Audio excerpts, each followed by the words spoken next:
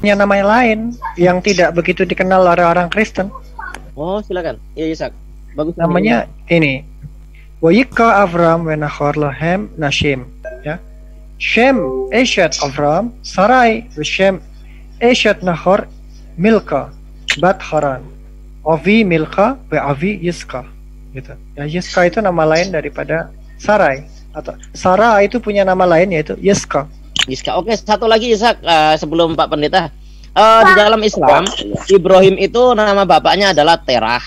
Nah, di dalam Torah itu namanya Azar. Kalau dalam Torah itu namanya Terah. Apakah kemudian ini ada bisa dikatakan bahwa Azar alias Terah gitu, seperti Yitro alias Hubaib, nanti Arabnya Syuaib gitu, bisa nggak? Kalau di Torah sih, kalau di ejaan Torah memang Azar, mungkin Azar itu atau Syuaib tidak ditemukan dan hanya ditemukan dalam lisan orang Arab. Ya. Ada kemungkinan kalau nama-nama itu mungkin bukan nama originalnya tapi gelarnya. Ya, karena memang di kalangan orang Semit itu kan suka banyak nama gelar. Udah. Oh, ini nggak tahu diri semua ini kayaknya. Aki Budangon bisa monitor? Aki Budangon? Sakurabi? Mana ini?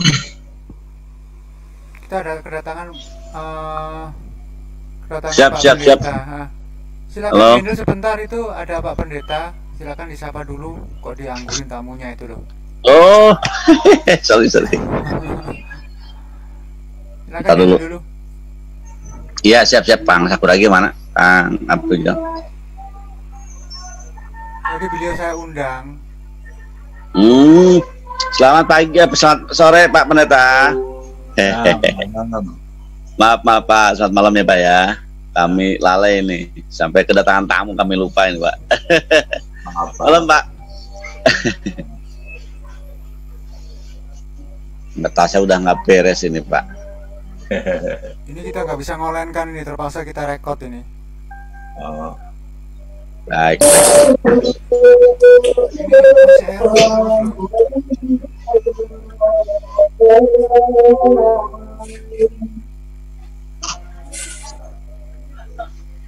Ada kemana yang lain ini? Kang. Masih bingung masalah YouTube ini mungkin nih.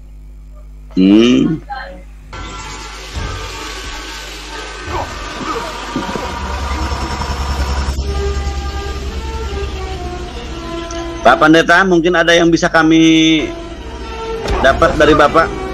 Ya, kalau bicara soal Musa ya, Musa di Alkitab dengan Musa di kitab Bapak, itu kita mesti jujur Pak, itu beda Musa. Iya Pak. Ya. Bisa lebih lanjut Pak? Kecuali kalau Bapak mau mengakui bahwa Musa yang di tempat Bapak bukan berbahasa Arab. Lalu kitabnya Bapak berarti terjemahan, sama dengan kitab-kitab kami. Musa berbahasa Indonesia di dalam Alkitab bahasa Indonesia karena Alkitab bahasa Indonesia terjemahan. Musa di tempat Bapak pakai bahasa Arab. Ya. Nah, kami tidak tahu, padahal Musa nggak bisa ngomong Arab, Pak. Daud nggak bisa ngomong Arab. Kecuali kalau Bapak, tempatku ini juga terjemahan. Kalau Bapak bilang, tempatku, kitabku asli, ya berarti mohon maaf Pak, kita beda Musa Pak. Jadi Bapak cerita dari tadi itu nggak ada gunanya Pak. Lawang Musanya Bapak dengan Musanya Alkitab beda orang. Oh, gampang itu. Yisak dulu ya, Yisak jawab dulu nanti saya. Begitu dulu dari saya. Moshe pernah menerjemahkan Torah ke dalam 70 bahasa menurut Shiv Aim Lashon. Jadi memang mungkin Moshe tidak mungkin menguasai seluruh bahasa, tetapi setidaknya dia pernah menerjemahkan Torah ke dalam 70 bahasa gitu. Nah, bentuk fisiknya tidak ada karena ini adalah Torah Shabbat Alpeh gitu. Tapi kalau dikatakan bahwa Moshe tidak mengenal sama sekali bahasa lain, itu bohong karena dia hidup di Mesir dulu. Setidaknya dia bisa bahasa Mesir. Gitu loh.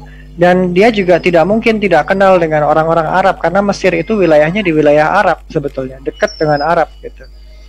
Jadi sangat memungkinkan kalau dia tahu bahasa-bahasa daripada tetangga-tetangganya gitu.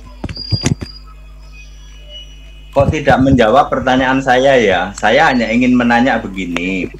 Kalau Musa di tempat saudara-saudara umat Muslim, di tempat orang Muslim, jangankan Musa, Daud, Sulaiman, Ismail, semua berbahasa Arab. Pertanyaan kami, apakah Musa, Daud, Ismail sampai nanti siapa itu Yunus yang dimakan ikan, apakah mereka semua berbahasa Arab? Quran kayaknya nggak pernah bilang seperti itu deh. Saya non Muslim nih, tapi saya berani menjamin bahwa Allah di dalam Islam itu tidak menurunkan Torah ke dalam bahasa Arab kepada Moshe gitu. Jadi ya kalau menurut keyakinan orang Islam sendiri, Musa yang dimaksud itu ya menerima Torah dalam bahasa Ibrani. Coba kalian tanya kepada orang Islam di sini, apakah mereka yakin bahwa Torah diturunkan dalam bahasa Ibrani? Pasti jawabnya iya. Lah iya, lah terus kalau yang sekarang Musa itu ngomong bahasa Arab, itu terjemahan apa kitab asli? Itu kan pertanyaan kami gitu loh. Musa selalu berbicara dalam bahasa Ibrani. Kalau misalnya dibilang Musa berbicara bahasa Arab, ya nggak ada, karena Musa itu sudah mati, udah meninggal. Gitu. Nah, bagaimana Anda bisa mengatakan Musa bicara bahasa Arab? Nah, makanya saya tanya pada kitab yang di situ Musa ngomong Arab. Ketika Allah menurunkan Quran kepada Muhammad, itu kan dalam keyakinan Islam Allah menurunkan menurut bahasa dari Nabi itu. Nah, ketika memang Muhammad itu seorang penutur bahasa Arab, ya diberikanlah wahyu itu dalam bahasa Arab. Nah, kalau Yeshua adalah orang Yahudi, kenapa wahyunya diturun dalam bahasa Yunani? Gitu loh. Kalau misalnya dibalikin ke situ, atau kenapa wahyunya diturunkan dalam bahasa Syria? Gitu. Apakah bisa dipertanggungjawabkan statement itu? Sementara orang Kristen sendiri, saya ambil alih Bang Ishak. Tadi jawaban Bang Ishak sudah cukup bahwa Musa juga mengenal 70 bahasa, bukan cuma satu bahasa Ibrani. Jadi begini Pak, ini ada surat ke-14, ya ayat ke-4 surah Ibrahim. A'udzubillahi minasyaitonirrajim. Bismillahirrahmanirrahim. Wa ma arsalna mir rasulin illa bilisanin qaumihi liyubayyinu lahum. Dan kami tidak mengutus seorang rasul pun melainkan dengan bahasa kaumnya, ya kan? Fayudillullaha mayyasha'u wa yahdi mayyasha', agar dia dapat memberi penjelasan kepada mereka. Wa huwal azizul hakim, maka Allah menyesatkan siapa yang dia kehendaki dan memberi petunjuk kepada siapa yang dia kehendaki. Dia maha perkasa, maha bijaksana. Jadi maksudnya apa? Setiap nabi itu diutus dengan bahasa kaumnya supaya bisa dimengerti. Jadi misalkan Musa, dia seorang Israel, diutus dengan bahasa Ibrani, ya karena kaumnya orang Ibrani. Jadi dengan bahasa kaumnya supaya apa? Bisa dipahami. Nah, Muhammad dia seorang Arab, diutus, diberikan wahyu dengan bahasa Arab supaya apa? Kaumnya mudah memahami. Yang menjadi problem adalah ketika Yehoshua Hamasya atau Isa Al-Masih atau Yashua Bamashiho atau Yesus Kristus diturunkan kepada orang Yahudi, dia orang Yahudi, kenapa kok teks tertuanya adalah bahasa Suryani dan bahasa Yunani? Ini justru problem. Nah, mengenai bahasa Arab tentang kisah-kisah Musa, Harun, Daud dan sebagainya, saya tanya kepada Anda, ketika Musa mengetahui informasi tentang Adam, tentang Noah, tentang Abraham, tentang Lot, apakah nabi-nabi itu berbahasa Ibrani sehingga Musa mengisahkan dalam bahasa Ibrani? Saya tanya Bapak, Adam berbahasa apa? Noah berbahasa apa? Sedangkan bahasa itu tercecer, mulai terbentuk ke dalam seluruh dunia itu di kejadian Babel, di zamannya Nimrod. Jawab Bapak. Gampang Mbak, jawabnya gampang Mbak. Ya silakan kalau gampang. Ya, makanya penulis Alkitab pertama adalah Musa.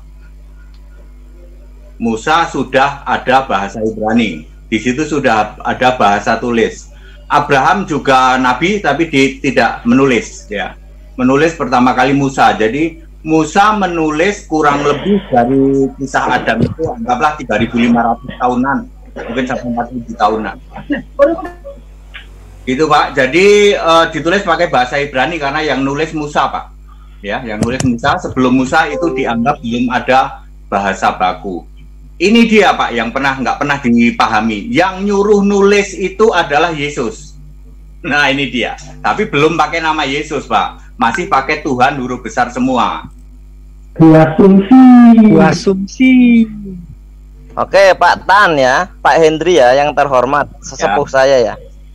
Pak, Anda menyalahkan Quran ketika diwahyukan kepada Muhammad mengisahkan tentang Musa dalam bahasa Arab. Karena Musa berbahasa Ibrani kok dikisahkan dalam bahasa Arab. Saya tanya, ketika Musa mengisahkan Adam di dalam Torah, apakah Adam itu berbahasa Ibrani? Tidak, yang nulis kan Musa berbahasa Ibrani. Apa dasarnya Musa menulis dalam bahasa Ibrani? Karena memang Musa sudah Ibrani, Pak. Sudah Ibrani. Ya, saya tahu memang Musa Ibrani. Tapi Adam tidak berbahasa Ibrani. Kenapa ditulis kisahnya dalam bahasa Ibrani? Nulis. Semua itu diilhamkan oleh Allah. Makanya 2 Korintus tidak sama. Muhammad juga diilhamkan oleh Allah. Wa ma arsalnaka illa rahmatan lil alamin. Allah yang sama tidak mungkin menulis 2 kitab, Pak. Mohon maaf. Apa Allah yang sama tidak menulis 2 kitab? Yes, tidak pernah. Jadi perjanjian lama Musa itu juga yang nyuruh Yesus, perjanjian baru juga ilham dari Yesus. Oh, berarti yang mewahyukan kepada Musa adalah Yesus. Yes. Oh, ini bagiannya Ishak ini. Ishak silakan. Di dalam Torah dikatakan tidak boleh menambah perkataan yang Hashem perintahkan dan tidak boleh mengurangi daripadanya. Jadi sebetulnya ajaran PB itu nggak perlu karena itu dianggap tambahan. Bahkan itu karangan manusia sampai itu ditolak 100% karena itu bukan dari Hashem. Kalau dicari di PB nggak ada wayomer Elohim, wayomer Hashem, itu nggak ada. Wayedaber Elohim, wayedaber Hashem juga nggak ada. Karena semuanya Yesus, tapi satu pun tidak ada yang dan Hashem berkata dan Hashem mengucapkan, itu tidak ada.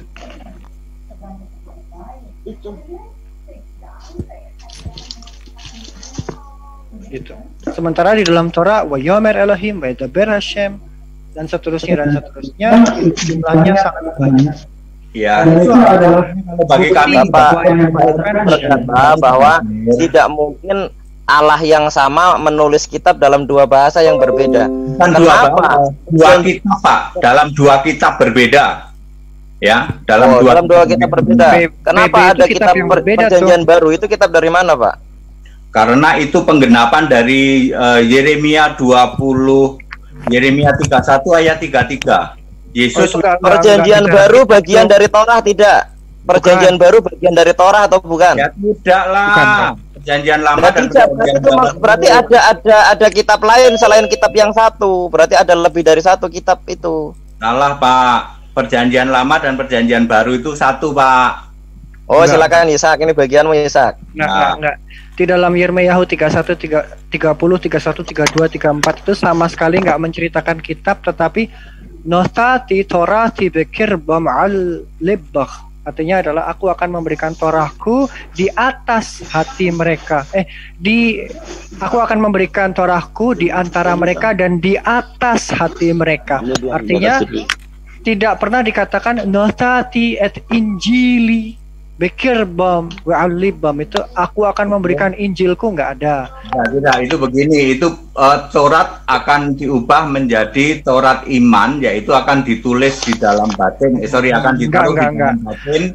Nggak ada tulisan begitu. Ya. Ada tulisan begitu.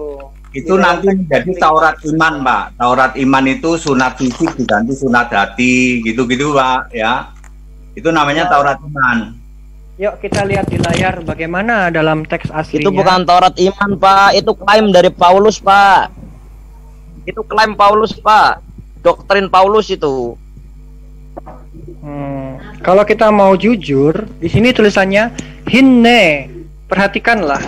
Yom mimbaim nam Hashem. Hari-hari akan datang, Hashem berkata, Bechorati et beit Israel wa et beit Yehuda. Dan aku akan mendirikan kepada Beit Israel dan Beit Yehuda, ini bicara Israel Utara dan Israel Selatan, Berit Hadasya, perjanjian diperbaharui. Tapi nggak bilang kitab perjanjian baru, nggak ada kata kitab. Kalau kitab itu sefer. Terus kita lanjut, Lo kabrit asher korati et avotam. tidak seperti perjanjian yang aku telah bentuk bersama bapak-bapak mereka.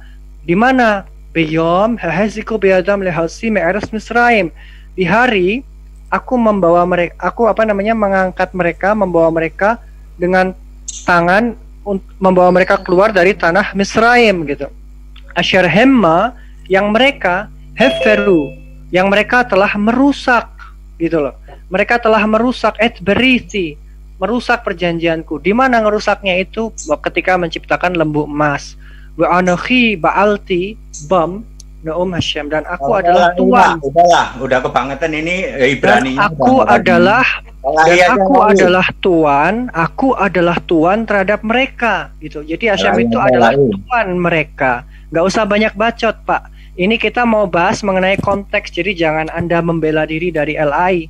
Kizot habrit asyar ekhrot, karena ini adalah perjanjian yang aku akan bentuk Beit Yisrael ahare, kepada Beit Yisrael, yaitu Israel Utara, ahare, setelahnya, hayamim hahem, setelah hari-hari itu, Nom Hashem berkata, notati torati, aku akan memberikan Torahku, bekirbam, di antara mereka, we'alibam, di atas hati mereka, we'ekhtavenna, dan aku akan menuliskan, we'hayiti lahem, dan aku akan menjadi bagi mereka, lelohim, sebagai otoritas, wehemma, dan mereka yihyuli la'am, akan menjadi bagiku umat, welo yalamadu od ish et ra'ehu, dan tidak akan ada lagi satu orang kepada tetangganya, we ish et ahyu, dan laki-laki dan pria kepada kakak-kakak prianya, lemor, untuk mengucapkan de'u et Hashem, ketahuilah Hashem,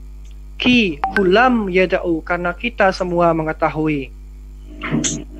Osi lemiqtanim wa'ad gedolim, dari yang kecil sampai yang besar. Saya ini aja ya, males saya sama Ibrani gini. Nu'um Hashem berkata, Sebentar Pak, sebentar. La'awana, karena aku akan mengampuni kesalahan mereka, oleh khatasam, dan pakai bahasa Indonesia aja, kita bahasa Indonesia. Dan aku akan mengampuni kejahatan mereka dan kesalahan mereka. Pakai bahasa Indonesia. Dan aku tidak akan mengingatnya lagi. Jadi konteksnya jelas, jangan digabrul-gabrulin gitu loh. Kalau mau bikin sesat orang jangan di sini gitu loh. Elai aja bro. Elai aja. Terjemahannya itu gabrul gitu loh. Jadi nggak bisa dipakai sama orang Israel. LAI aja disalahin lu, piye lu? LAI aja disalahin lu. Emang salah, emangnya lu pikir gue pakai LAI? Lu pikir gue pakai LAI? LAI nggak dipakai sama Israel. Kecuali kalau kamu ngobrol sama orang Kristen bisa. Saya bukan Kristen, jadi jangan kamu pakai LAI. Ya, kitabmu jangan dipakai ke saya juga nggak mau. Oh, kata siapa? Saya sedang mengedukasi Muslim di sini, bukan mengedukasi Anda. Anda mau pakai LAI, mau pakai apa, itu bukan urusan saya. Tapi saya sedang memberitahukan kepada orang Muslim kitab orang Israel yang asli, bukan kitab Israel yang palsu yang dalam terjemahan bahasa Indonesia Anda itu. Yang mau nanya perjanjian baru, lama ke baru, ayo tak jawab pakai LAI. Baik, makasih. Yang lain. Silakan angkat tangan yang lain. Yang mau tanya sama Pak Pendeta tentang yang masih bingung bagaimana perjanjian lama, perjanjian baru. Ya, saya jawab. Pak Hendry, aku kok kecewa sekali, Pak. Mau keilmuan kok dibatasi sih, Pak? Ilmu itu nggak boleh dibatasi, Pak. Ya orang ngono, Pak.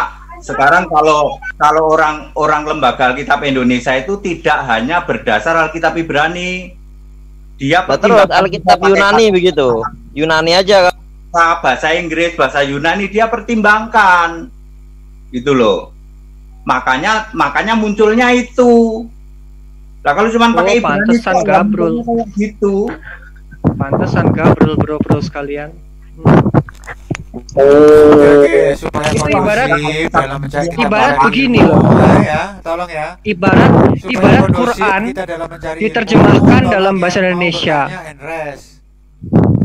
Itu anehnya seperti ini. Itu ibarat menerjemahkan Quran dalam bahasa Arab ke bahasa Indonesia, tapi pertimbangannya pakai bahasa Yunani atau pakai bahasa Inggris. Kira-kira wajar nggak? Normal nggak? Waras nggak kira-kira menurut saudara-saudara sekalian? Kalau kamu hanya pakai LAI ya, silakan Anda salahin LAI silakan. Ya. Saya sih kalau yang mau pakai LAI tak jawab. Ayo. Oke, thank you. Ya, thank you bro Itzak, thank you. Sekarang yang lain nih Bang Bismillah nih. Oh itu ya, yang suara hidung siapa? Suara siapa itu? Bismillah itu. Ya, nanya boleh dong ke Pak TD. Silakan Ya, Bang Bismillah. Ya, hukum perpuluhan Pak dipakai Pak? Bapak pakai? Perpuluhan tidak Pak, 100% tidak. Bapak tidak pakai hukum perpuluhan Pak? Tidak, 100% tidak. Oh mantap Pak. Itu aja. Yang lain. Silakan Mbak Rifa di handle Mbak Rifa. Teman-teman yang lain Ya, yang silakan. mau itu Yang mau bertanya. angkat Ada Pak kaki. Agung Nugroho di sini angkat ingin tangan. bertanya. Sama Pak Hendry Tan, silakan bertanya. Yang mau bertanya silakan. Ada yang resen ya. Kalau mau resen silakan. Ya. Uti saya dikit dong, Uti. Silakan Pak Budak Angon. Jadi pertanyaan mungkin begini Pak, kami kan alhamdulillah sering kedatangan bapak-bapak yang baik dari Kristen atau Yahudi, terutama dari Kristen kan sering banget gitu loh. Kami sering banget kedatangan bapak-bapak yang dari Kristen Pak ya, dan kami sering sekali mendengarkan bagaimana kalian atau orang-orang Kristen memberikan penjelasan kepada kami bahwa kalian adalah berpegang kepada kitab suci yang katanya gitu kan juga Taurat dijadikan sebagai acuan. Nah sekarang saya mendengar sendiri bagaimana Bapak agak sedikit maaf ya Pak ya tidak cocok dengan penjelasan orang yang notabene mereka pemilik Taurat itu sendiri gitu. Mungkin Bapak bisa berikan penjelasan kepada kami Pak lebih presisinya Pak. Makasih Pak Pendeta. Semoga bisa dipahami pertanyaan saya. Dalam Alkitab disebut Perjanjian Lama Pak, isinya ada 5 kitab Taurat. Taurat yang saya imani adalah Taurat yang ada di Perjanjian Lama terbitan LAI. Ya, itu meramu Pak, dari Ibrani, dari bahasa Arab, kan terjemahan banyak, diramu menjadi seperti itu, menjadi yang sekarang terbit Alkitab berbahasa Indonesia. Itu anggota Alkitab dunia Pak, jadi saya lebih baik mempercayai itu daripada hanya orang yang berdasar kepada Ibrani tok, menerjemahkan sendiri, memakai cara dia menerjemahkan. Begitu Pak. Ya, saya percaya Taurat, saya memakai Taurat, tapi Taurat yang ada di Alkitab kami dulu, Alkitab Perjanjian Lama dulu. Gitu Pak. Baik ya. Pak. Baik Pak. Sementara berarti benar ya kalau orang Islam bilang gini ya, mereka telah merubah kitab dengan tangan-tangan mereka, itu gimana tuh saudara-saudara Muslim? Oke, saya jawab. Fawailul lillazina yaktubuna alkitaba biaidihim summa yaquluna hadza min indillah. Celakalah mereka yang membuat kitab dengan tangannya sendiri lalu berkata, ini dari Allah. Itu sih. Masya Allah. Terima kasih jawabannya Mbak Rifa. Itu sangat jelas sekali membuktikan bahwa ya memang manusia berpotensi untuk merubah-rubah. Ya, mereka membuat kitab baru kemudian mengatakan ini dari Allah, sementara padahal bukan, padahal Allah telah menurunkan kitab sebelumnya. Allah turunkan Taurat, Allah turunkan Injil, Allah turunkan Al-Quran kalau menurut kepercayaan kami. Kalau Yahudi tentu tidak seperti Islam karena memang beda ya. Ya, tapi Pak Hendry Tan itu lebih percaya dengan terjemahan LAI yang dibuat manusia sekarang, ya itu adalah hak beliau sih kalau menurut saya. Tapi ya akhirnya ayat Al-Quran yang barusan saya sebut terbukti. Ibu kan bukan orang Kristen Bu, jadi tidak bisa menghakimi Bu. Kalau tidak, saya tapi kalau menyimpulkan tidak bisa. Kan ditanya Pak Hendry saya itu, jadi saya sebutkan Pak, saya tidak menjustifikasi, tapi saya berbicara berdasarkan dalil Al-Quran bahwa Allah mengutuk mereka Anda yang kan membuat orang Kristen, tidak bisa dalil Anda dipakai untuk dalil Kristen, nggak bisa. Nah, orang Kristen tidak menjustifikasi bisa Anda memakai dalil Kristen untuk menjustifikasi orang Israel pemilik daripada Torah. Kami hanya nanya doang, kami hanya jawab pertanyaan. Silakan Anda bertanya, saya jawab. Itulah nah, pertanyaannya dengan Pak. dalil-dalil Kristen itu, dengan dalil Kristen, dengan terjemahan Kristen nggak bisa menjustifikasi orang-orang Israel karena kan kalian umat yang berbeda. Kalian kan bikin-bikin agama Nah, sendiri. kalau Israel udah jelas Pak, tertulis di Alkitab Pak. Tapi kitab-kitab orang Yahudi itu bukan kitab-kitab kalian. Kalian bikin kitab sendiri kok. Kalian meramu kitab sendiri, berarti kan bukan kitab orang Israel. Kalian merubah kitab orang Israel dengan tangan-tangan kalian. Seperti yang dibilang Mbak Rifa tadi itu fakta. Itu yang ironi, Pak. Itu Pak yang kami anggap ironi, Pak. Pak Pendeta. Sekarang. Ya. Itu yang kami anggap ironi, Pak. Bapak punya agama, yang mana agama tadi Bapak mengklaim itu adalah ngambil kitab suci dari kitab Taurat, sementara pemilik Taurat itu sendiri mempertanyakan tentang ini yang Bapak inginkan. Yang barusan ngomong kan orang Yahudi, Pak. Pemilik kitab Taurat. Yang mesti di cross check itu pemilik Alkitab Yahudi. Dia kan nggak punya perjanjian baru itu, Pak. Perjanjian baru bukan kitab orang Yahudi. Makanya, perjanjian baru itu kitabnya orang Roma. Bandingkanlah Textus Receptus itu punya orang Roma. Yahudi, Pak. Kalau mau membandingkan, bandingkanlah dengan Alkitab Ibrani orang Yahudi. Kehadiran kami orang Islam, Bapak, maaf ya Pak ya, kehadiran kami orang Islam kan kami datang 600 tahun kurang lebih setelah Bapak ada kan, atau keyakinan Bapak ada kan. Dan kami pun mempertanyakan, bahkan tadi saudara kami Muslim, Ibu Ripa menjelaskan begitu tegasnya. Ada sekelompok orang, mungkin yang dimaksud oleh Quran kami itu ya mungkin Bapak inilah, atau kelompok orang Bapak lah yang diorientasikan di ayat ini. Mereka menulis suatu ketetapan, mengakunya itu datang dari Tuhan gitu. Padahal itu jelas dibuka dan dibikin oleh tangan. Ya, yang mana secara letterlek emang itu lebih bikinan manusia kan, bukan hasil daripada hasil Tuhan sendiri kan gitu. Kalau Bapak mau merujuk kepada kitab suci yang Bapak miliki gitu. Iya, benar Pak Buda Angon, benar. Dan ini dinyatakan sendiri oleh Lukas. Lukas menyatakan, aku telah menyelidiki peristiwa, kemudian dia membuat kitab untuk Theophilus gitu loh. Ini kan pernyataan Lukas. Saya tidak menuduh, tapi Lukas sendiri mengatakan bahwa dia telah menyelidiki. Artinya kan semua informasi yang dia kumpulkan di dalam kitab Lukas itu hasil penyelidikan.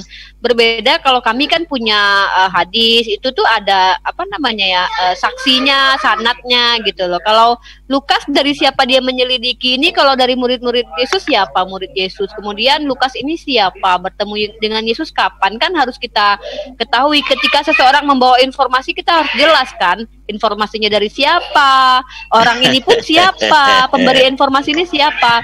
Nggak mungkin dong Pak Hendry Tan suatu saat Pak Hendry Tan datang, tiba-tiba ada orang bilang, Pak Hendry Tan telah ditemukan di sebuah gua gulungan-gulungan kitab, ternyata kalau dilihat kayaknya kitab dari Yesus deh gitu. Apa Pak Hendry Tan percaya begitu saja? Karena kan hidup ini kan akan berproses terus ke depan gitu kan. Jadi kita harus tahu dulu. Yang mau nanya mana lo? Nanya nggak?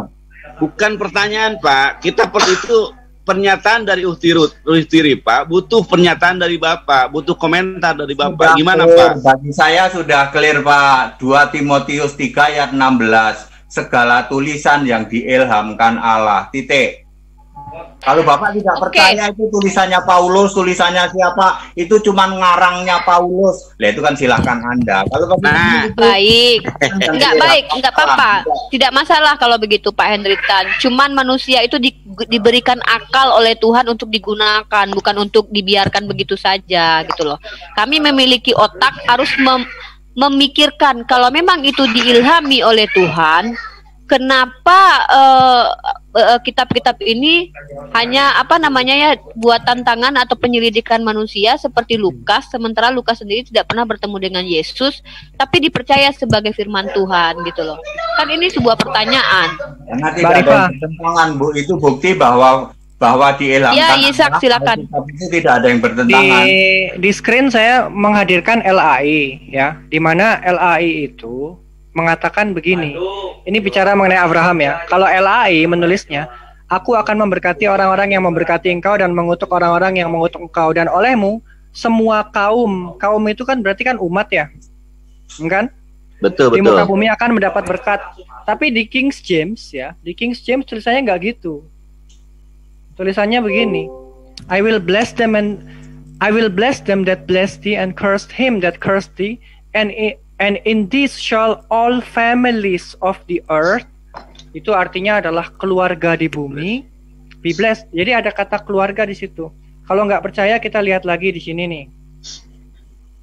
Ini LT nerjemahinnya juga masih salah karena dia memakai kata kaum. Tapi bagaimana dengan di terjemahan orang Yahudi sendiri? Apakah memakai keluarga seperti di King James atau tidak? Kita bisa lihat Bereshit 12. Guru, nanti insya Allah ada. Ini yang saya merah itu tulisannya family, bukan family kan? Kenapa? Karena kata mishpachot itu memang artinya keluarga gitu. Bisa dijelaskan lebih gampang lagi biar Pak Tan bisa memahami, Kang. Iya, Kang itu Ishak. artinya gimana? Kan yang namanya terjemahan itu kesalahannya bisa 1 lalai, bisa 2 ngantuk ya. Bisa 3 sengaja karena ada agenda pribadi merubah terjemahan dan makna. Tapi kalau kita melihat secara pesyat, literal, kalau dibilangnya keluarga, masa ditulisnya selain keluarga? Ini kira-kira boleh nggak seperti ini dalam hal penerjemahan, dalam etika penerjemahan? Berarti lari dari keharusan gitu ya. Nah, Pak Tan, bagaimana Pak Tan? Bapak punya suatu kitab. Sekali lagi saya mengatakan kalau mau compare pakai Alkitab Ibrani, bukan Yahudi Ibrani. Alkitab Ibrani, silakan yang Alkitab. Ini kan bukan Alkitab nih. Ini kan orang Yahudi. Yang namanya Tanakh itu ya kitab sucinya orang Israel, disebutnya Hamikra, itu kitab suci. Jadi kalau kamu bilang ini bukan kitab suci, kamu nyalin dari mana? Dari bangsa mana kamu menyalin kitabmu? Ayo, kalau mau turun dari langit, Alkitab bahasa Ibrani yang ada perjanjian lama, perjanjian baru. Wah, ternyata jawaban yang sangat tidak akademis, saudara-saudara sekalian, menunjukkan the lack of knowledge. Sodorin ke kami buat apa? Wong kami punya kitab sendiri. Alkitab bukan buat kamu Pak Botak, bukan, salah. Aku menunjukkan ini untuk orang-orang lain yang menyaksikan acara ini, bukan buat kamu. Kamu jangan GR. Ini saya nggak butuh kamu. Kalau ini yang kami mau Alkitab, ini bukan Alkitab ini. Justru terus ini namanya apa? Terus ini namanya apa? Kitabmu enggak. Terus namanya apa? Terus namanya apa kalau bukan kitab suci? Kalau yang saya sodorkan ini bukan kitab suci. Lama, perjanjian baru itu baru Alkitab itu. Kata siapa harus ada kitab suci, harus ada PL, harus ada BB. Kan saya bilang, yang saya sodorkan adalah kitab suci dari Tuhannya orang Israel. Ya, silakan, Tuhannya orang Israel itu Yesus memberikan kitab suci kepada kami, yaitu bentuknya seperti ini. Ya. Kok Anda enak sekali bilang ini bukan kitab suci? Tuhannya Israel itu Yesus. Ayo, Tuhannya Israel itu Yesus. Enggak, orang Israel bilang Adonai, bilang Hashem, bilang makanya Hashem Elohenu. Baru aku bisa jawab kalau pakai Alkitab. Oh, saya pakainya kitab suci, Pak. Kalau saya pakainya kitab suci. Saya bisa membuktikan bahwa Tuhannya orang Israel itu Yesus. Gitu. Ini Bereshit ini kitab suci bukan, Pak? Kalau menurut Bapak? Saya bisa buktikan Allahnya orang Israel itu Yesus kalau pakai Alkitab. Loh, saya tanya, Bereshit itu kitab suci bukan dari Tuhannya orang Israel? Anda kan bukan orang Kristen, toh? Mbak Rifa, kalau Bereshit itu kitab suci atau bukan? Itu kitab suci, tapi Pak Hendry Tan nggak mau menerima ayat. Nggak mau ya? Berarti gini nih, pas ketika saya tanya Pak Henry, apakah Bereshit adalah kitab suci? Lalu Pak Henry menjawab, oh itu bukan kitab suci karena itu bukan LAI, gitu ya? Kang Ishak minta izin saya, boleh bicara sebentar saya? Boleh. Begini Pak Hendry Tan begini. Ini logika apa yang saya pakai Pak ya? Maaf saya agak sedikit mungkin agak kurang ajar kepada Bapak. Ya. Saya memberikan kepercayaan kepada Bapak. Saya lagi hajat nih Pak ya. Saya mau nyunatan anak. Bapak saya mintain waktu Bapak untuk mengatasnamakan saya, gitu kan, kepada penonton untuk beri kesambutan, gitu kan. Lah delalahnya kok Bapak malah nyebut ini perkawinan anak saya. Padahal saya minta Bapak untuk menyambut bahwa saya mau nyunatin anak, gitu loh Pak. Nah sekarang saya sebagai pemilik yang hajat, yang ngomelin Bapak jadinya kan.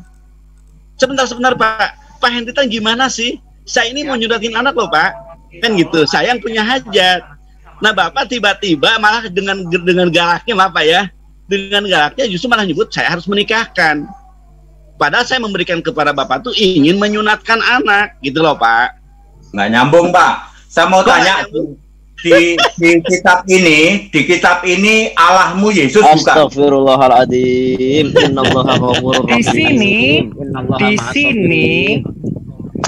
Di sini ada nama Adam, Noah, Abraham, Moshe. Semua nama-nama itu ada. Dan siapa nama Tuhannya Adam, Tuhannya Noah, Tuhannya Abraham, Tuhannya Moshe? Siapa namanya? Hashem. Karena itulah yang memberikan namanya kepada mereka. Dan ini adalah kitab suci. Bukan. Pertanyaan saya, Sem itu Yesus bukan? Hashem, bukan? Iya, itu Yesus bukan? Bukan. Nah, itulah bedanya. Kalau di Alkitab, Sem itu Yesus. Oh, berarti bukan Tuhannya orang Israel berarti? Ya, Tuhannya Israel. Anda aja yang nggak paham, kalau kami paham. Oh, nggak ada, Pak. Kalau Yesus itu dalam bahasa Ibrani artinya dalilnya mana, Pak? Share screen, Pak. Dalilnya mana kalau Shem adalah Yesus, Pak? Yesus dalam bahasa Ibrani itu artinya kuda. Sudah. Dengerin baik-baik ya. Allahnya orang Israel itu Yesus ya. Dengerin baik-baik ya. Dalilnya mana? Kita dengerin nanti dulu Pak Isa ke Pak Indra. Jawab. Nih, Adam ya. Ketika Adam ya. Dan Adam mengetahui istrinya dan dia mengandung dan melahirkan Kain. Dan dia mengucapkan, aku telah mendapatkan seorang pria gitu loh. Dengan Hashem gitu loh, dengan bantuan Hashem gitu. Jadi Adam dan Hawa itu mengenal Hashem gitu. Di sini ada tulisannya Yud He Wah He gitu. Jadi nggak ada tulisan aku mendapatkan anak dengan bantuan Yesus gitu. Ya sudah, saya mau jelasin bahwa YHWH itu Yesus. Mau denger nggak? Coba dengar dulu Bang Ishak. Silakan Pak Hendry Tan dijelaskan. Nanti perkara dibantah oleh Yahudi itu adalah hak Yahudi juga karena kitab Tanakh adalah kitab mereka. Betul, saya ingin menjelaskan dengan Alkitab ya, dengan Alkitab. YHWH itu bukan nama diri, tetapi nama sebutan ya. Kok banyak pada ini denger. Ayo. Ya, silakan Pak Hendry dijelaskan. Lanjut ya. Iya, ini lagi dengerin. Ya, oke. YHWH itu bukan nama diri, bukan proper name, bukan real name. Tetapi nama sebutan ya, disebutnya memorial name ya. Siapakah itu memorial name untuk siapa? Untuk Yesus ya. Aku itu adalah Alfa Omega. Mana buktinya kalau itu Yesus yang disembah Musa, yang disembah Abraham itu Yesus, Tuhan huruf besar semua atau YHWH. Buktinya Keluaran 32 ayat 33. Itu Tuhan itu punya kitab, Pak. Kitab itulah kitab kehidupan. Ya. Ini di Alkitab begitu ya. Kalau nggak tahu, kalau di kitab yang ini yang jelas Tuhan itu YHWH itu punya kitab namanya kitab kehidupan. Linknya ke Wahyu 21 ayat 27. Itu Allah yang disembah oleh Musa. Makanya di dalam Yohanes 5 ayat berapa? 649 Yesus bilang Musa menulis tentang aku. Sejak kapan Musa kenal Yesus? Tapi Yesus bilang Musa menulis tentang aku, ya tentang ini bahwa Musa itu pernah ketemu Yesus. Yesusnya bawa kitab. Itulah kitab kehidupan. Ini dari clue ini, belum nanti clue-clue yang lain. Ya, makanya Yesus sangat marah ketika orang Yahudi nggak paham. YHWH-mu itu udah jadi aku nih, manusia namanya Yesus yang sekarang hidup nih, waktu itu ya. Waktu itu, tapi Yahudi kan tetap ngotot, dia tolak itu Yesus. Padahal Yesus itulah YHWH yang dibentuk menjadi manusia, yang dibentuk di dalam Yesaya 43 ayat 10 dan 11. Begitu penjelasannya. Jadi kalau kami terima kasih. Ya, kami clear bahwa terima kasih Pak Hendry Tan penjelasannya, dan Ishak berhak mengcounter karena Bapak menyebutkan ayat di dalam kitab Tanakh. Karena kitab Tanakh ini adalah kitab orang Bani Israel dan Ishak berhak untuk mengcounter. Silakan Bro Ishak. Di Yesaya udah bilang, Ani Hashem Hushemi, Dia bilang aku adalah Hashem, itulah namaku. Jadi kalau dibilang bukan nama ya di situ dibilangnya nama aku. Ya, Kak. Gitu. Terus ada juga yang mengatakan Hashem Hanikhbat, nama yang mulia. Itu ternyata adalah Hashem gitu. Hashem Hanikhbat. Itu di 2858. Devarim 2858 gitu. Itu ada teksnya yang menyebutkan Hashem adalah Yud-He Wah-He gitu. Dan bukan yang selain daripadanya. Ya, jadi bedanya di situ, Pak. Kalau pakai ini nggak ketemu sama Yesus, Pak. Tapi kalau pakai Alkitab ketemu. Gitu aja bedanya. Pak Hendry Tan, begini. Kalau kitab Tanakh ini kan menggunakan bahasa asli pada masanya, ya kan? Ya, betul. Nah, kalau kitabnya Bapak kan menggunakan bahasa LAI. Kalau terjadi sebuah kesalahan itu adalah kewajaran karena kan terjemahan dibuat oleh manusia di Indonesia ini kan kadang-kadang bahasa itu banyak yang tidak sepadan. Tidak ada yang sepadan bahasa Indonesia dengan bahasa Semitik. Tidak ada yang ini tunggu sebentar. Nah, seandainya di negara lain terjadi kesalahan juga, Pak, maka kan akan terjadi pergeseran makna, pergeseran pemahaman tentang sebuah ayat. Makanya kitab suci itu wajib ada teks aslinya ya. Karena ini, Pak, ketika ada pemahaman yang berbeda antara satu dengan yang lain, maka akan kembali merujuk kepada teks aslinya, Pak.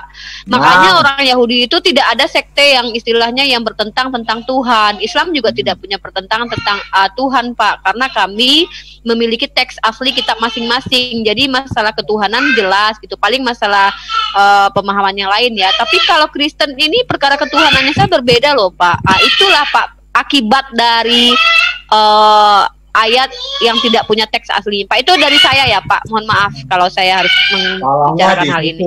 Memangnya Ibu punya perjanjian baru yang ini terjemahan asli? Salahnya di situ karena saya tidak mengimani perjanjian baru, Pak. Saya orang Islam memiliki Al-Qur'an. Ya, fakta yang saya sampaikan tadi benar kan, Pak? Tunggu dulu.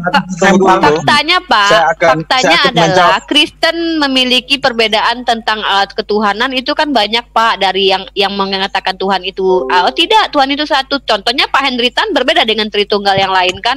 Nah, ini dia maksud saya. Inilah akibatnya hal yang fundamental saja jadi berbeda gitu. Salahnya Ibu di situ. Saya akan menjawab siapa itu YHWH. Ibu memakai kitab ini. Coba Ibu memakai Alkitab Ibrani, kan berkali-kali saya ngomong kitab ini, Bu, sama Alkitabnya Ibrani beda loh. Ayo. Padahal Alkitab itu Al-Quran. Alkitab Ibrani beda dengan ini, Bu, yang Ibu tongol ini. Purifa. Saya mau tanya, Bu, kalau di dalam Al-Quran itu sama dengan YHWH atau enggak? Hashem itu sama dengan YHWH atau enggak? Jangan lari dulu, kita ke poin yang pertama masalah kitab bahasa asli ini dulu. Nanti baru kita ke selanjutnya setelah selesai. Gimana Bang Ishak? Jadi gini, di dalam Torah ditulis gini, jika kamu tidak menjaga untuk melakukan seluruh perkataan Torah ini yang dituliskan di dalam kitab ini, haketuvim basefer haze, yang ditulis dalam sefer ini, leyir'a, untuk takut kepada Hashem Hanikhbat, Hashem yang mulia, Wehannara, dan yang yang menakjubkan atau menakutkan, bisa dua arti. Jadi takut kepada Hashem yang mulia dan menakjubkan ini, kepada Hashem Al-Heka, kepada Hashem otoritas kalian. Nah, otoritasmu. Jadi di sini ditulis bahwa Hashem itu adalah sebutan yang pantas untuk Tuhan semesta alam, gitu lah. Nah, sama sekarang saya nanya di kosakata Alkitab di Al-Quran itu, yang dimaksud Alkitab di situ itu ada yang merujuk kepada Al-Quran nggak? Alkitab di sini maksudnya yang dikatakan bertanyalah kepada ahli kitab atau bagaimana ini? Ada nggak kosakata Alkitab tapi yang dimaksud bukan kitab suci umat Israel, melainkan Al-Quran yang diwahyukan kepada Muhammad. Jadi Alkitab yang dimaksud di dalam redaksi Quran itu adalah yang dimaksud Quran itu sendiri. Coba berikan contohnya. Dzalikal kitabu la raiba fi hudal lil muttaqin, gitu kan? Iya, betul. Nah, Alkitab di situ kalau kita baca kan bunyinya Alkitab. Tapi Alkitab itu apakah PLPB atau itu adalah Al-Quran? Al-Quran sendiri lah. Nah, itu yang saya mau tanya. Jadi Alkitab itu adalah kosakata contekan dari Arab, dari Islam, terus dicolong sama mereka, dipakai untuk judul buku mereka. Oh, bukan cuma itu saja. Alkitab itu nama lain daripada Al-Quran. Alkitab nama lain daripada Al-Quran. Betul. Saya. Bro Itzak.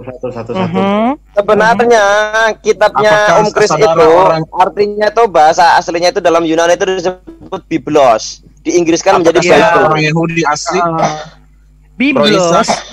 Biblos itu artinya perpustakaan kalau kita lihat dari redaksi. Ken, Naam. Bro Itzak, apakah Anda orang Yahudi asli? Sebentar nanti. كان أني إسرائيل بنصح تماني بنصح شامري وأني إسرائيل. Anda jawab dengan jujur. Semua orang bisa bahasa Ibrani. Semua orang bisa. Ini Al-Quran mau disebut Alkitab gitu kan? Semua orang bisa belajar bahasa Ibrani, Pak Isa. Jadi saya tanya Anda. Kan ata soalti. Apakah Anda orang Israel asli? Bani Israel asli? كان أني إسرائيل أني تلميذ موري ميخائيل شلومو كان أني بن إسرائيل نحن مؤمنين بهشام وبموشى عبده. Ayo mau ada yang nanya, kalau enggak ya udah ya. Komentar ini Isa ini ganti aja lah, jangan pakai Isa gitu. Oke, gimana Mas Isa? Mungkin ada yang ingin bertanya lagi dengan Pak Hendry Tan, apa Bro Ishak mau lanjut atau bagaimana? Mungkin ada yang mau bertanya yang lain? Sepertinya pertanyaan tadi. Saya mau luruskan sebentar. Kalau Anda bukan orang Israel, cuma Anda percaya agama Yahudi, karena agama Yahudi itu untuk orang Yahudi saja. Kalian semua yang percaya agama Yahudi itu percuma. Siapa bilang Yahudi harus orang Yahudi? Siapa bilang? Siapa bilang? Dalilnya mana? Dalilnya mana? Dalilnya. Tunjukkan ayatnya, dalilnya. Kitab kalian sendiri itu orang luar pakai baca Rabi itu minta. Itu sama dengan haram. Itu sama dengan binatang. Itu harus minta tes. Israel itu minta tolong ya. Tolong satu-satu. Tolong satu-satu. Baik, saya akan sebutkan saja namanya. Oke, silakan tadi yang mengklaim. Pak, ambil alih obrolan. Antum harus menjadi ini hostnya ya, Cong. Di tertib. Silakan. Oke, kita baik, Pak Hendry Tan, mohon maaf dulu, kita harus ini dulu. Soalnya sudah ada yang nyela. Itu siapa yang bertanya tadi itu kepada Bro Ishak? Apa mau dilanjutkan dengan cara yang baik? Bisa bertanya bergantian, nanti dijawab, tolong didengar. Jadi ketika Anda bertanya, orang menjawab, tolong Anda dengar. Kalau Anda perkara tidak suka dengan jawabannya, itu perkara belakangan. Itu baru diskusi. Jadi tidak ada keributan di sini. Pak Hendry Tan mungkin nanti ditunggu dulu, mungkin ingin diselesaikan dulu. Yang tadi bertanya kepada Bro Ishak, silakan dibuka mic-nya. Oke, saya tanya Anda, apakah Anda orang Yahudi? Saya adalah bagian dari Bani Israel. Oke, apakah semua orang yang ada di dalam chat ini, ada dalam Zoom ini, apakah ada yang percaya dengan agama Yahudi? Selain orang Yahudi yang percaya agama Yahudi, saya tanya. Di dalam Torah tidak ada kata agama, tetapi iya, itu kan budaya Yahudi yang sebenarnya dia bukan. Salah kamu kalau bilang itu budaya. Gimana lo? Sorry, ini siapa namanya? Yang lawan Bro Ishak ini siapa namanya? Omes, kalau mau memberi klaim, kalau bisa pakai dalil ya. Jadi nggak pakai asumsi dan nggak pakai tuduhan, biar bisa dijawab juga pakai data oleh Bro Ishak. Tolong ya, kita hargai ya semua ya. Saya tanya dengan jujur, apakah budaya Yahudi atau agama Yahudi itu boleh diadopsi keluar atau hanya khusus orang Yahudi saja? Bisa dibawa keluar. Mana dalilnya? Torah ahad mishpat ahad, iyalachem alakem agar. Satu Torah dan satu hukum keadilan akan ada bagi kalian dan bagi convert yang bermukim di antara kalian. Di antara kalian itu di antara orang Yahudi, nggak ada di luar Yahudi. Di luar Yahudi itu tidak ada yang dipilih. Bahkan Abraham itu dia dijanjikan yaitu keturunannya, bukan keturunan di luar Abraham. Itu keturunan yang memiliki tanah Shechem, Elon More. Keturunan Abraham yang dimaksud itu adalah Ishak dan Yakub itu adalah Israel. Tidak ada orang di luar Israel yang dapat dipilih. Hanya lewat Yesus maka orang di seluruhnya ini bisa menerima keselamatan. Shelo emet, itu tidak benar. Karena yang tertulis dalam Torah, saya punya dalil orang di luar Israel bisa selamat. Anda punya dalil enggak? Honest of God. Tuntaskan dulu Yitzhak menjelaskan, baru Anda sanggah. Yitzhak belum selesai. Yitzhak belum selesai menjelaskan. Moderator mohon izin di waktu saja, biar tertib, dikasih waktu. Waktu 2 menit cukup itu. 3 boleh menit 2 menit. Ada yang bisa ini? Ada yang bisa jadi timer? Silakan jawab. Iya, saya diam. Silakan jawab. Gimana kalau dikasih waktu 2 bulan? Tolong ya, kita yang 2 itu dulu, nanti yang lain baru bicara. Kalau nggak ada kepentingan jangan berbicara dulu, biar nggak ribut. Kita soalnya di Zoom, jadi telinga budek nanti lama-lama. Enggak, saya cuman menegaskan. Ones bertanya, selesaikan satu pertanyaan, kemudian giliran Yitzhak bertanya, tapi jangan dipotong. Di saat Yitzhak menjelaskan, jangan dipotong. Betul. Tolong ya, tolong jalur seperti itu ya yang disampaikan Pak Eri. Tolong sama-sama kita udah dewasa semua. Baik, silakan dilanjut. Jadi kalau di dalam Torah itu yang bilang masalah keturunan Abraham itu bicara masalah tanah. Wa ya'var Abraham ba'aris at maqam Shechem ad Elon More wa Kana'ani as ba'aris. Jadi Abraham itu melintas tanah itu sampai ke Maqam Shechem, di mana di situ ada Elon More atau dataran More gitu ya. Wa Kana'ani as ba'aris. Dan orang-orang Kanaan ada di tanah itu. Lalu selanjutnya dikatakan wa yara Hashem el Avram, dan Hashem Maha hadir kepada Avram, dan kepada benihmu, ten et haaretz hazot, aku akan memberikan tanah ini. Wayibben syam misbeah, dan dia membangun di sana misbeah atau altar la Hashem, kepada Hashem. Hanir a'ela, yang maha hadir kepadanya. Lalu waya'atek misham, dan dia pindah dari sana, hahara, dari gunung itu, miqedem, ke timur, leveit el, ke Beit El. Ada tempat namanya Beit El. Wayet ahalo, dan dia mendirikan tendanya Beit El Miyam Ho'ai Mikedem. Jadi Beit El itu ada di barat dan Beit El ada di barat, Ai ada di timur. Wayiben Syam, dan dia membangun di sana Misbeah la Hashem, Misbeah bagi Hashem. Wayikra, dan dia menyebutkan Bishem Hashem, dalam nama Hashem. Jadi Abraham itu pernah mengunjungi tempat suci yang namanya adalah Beit El. Dan dia, tanah itu akan diberikan kepada keturunan Abraham. Betul? Nakhon? Aval. Di dalam Torah.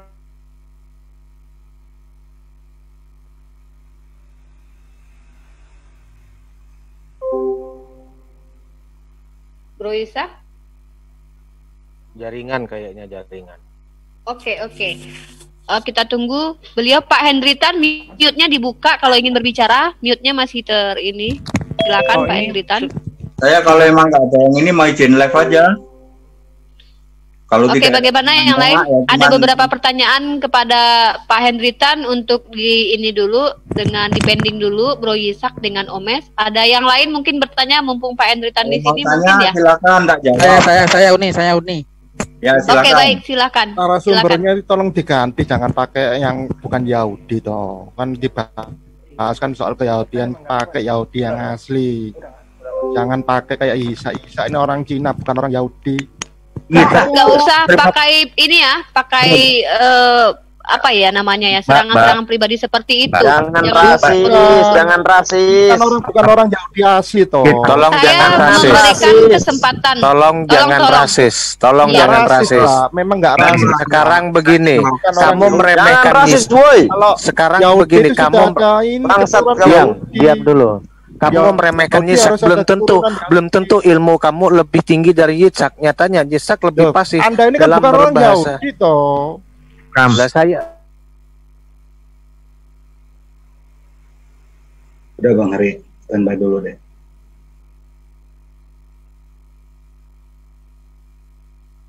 Coba dites.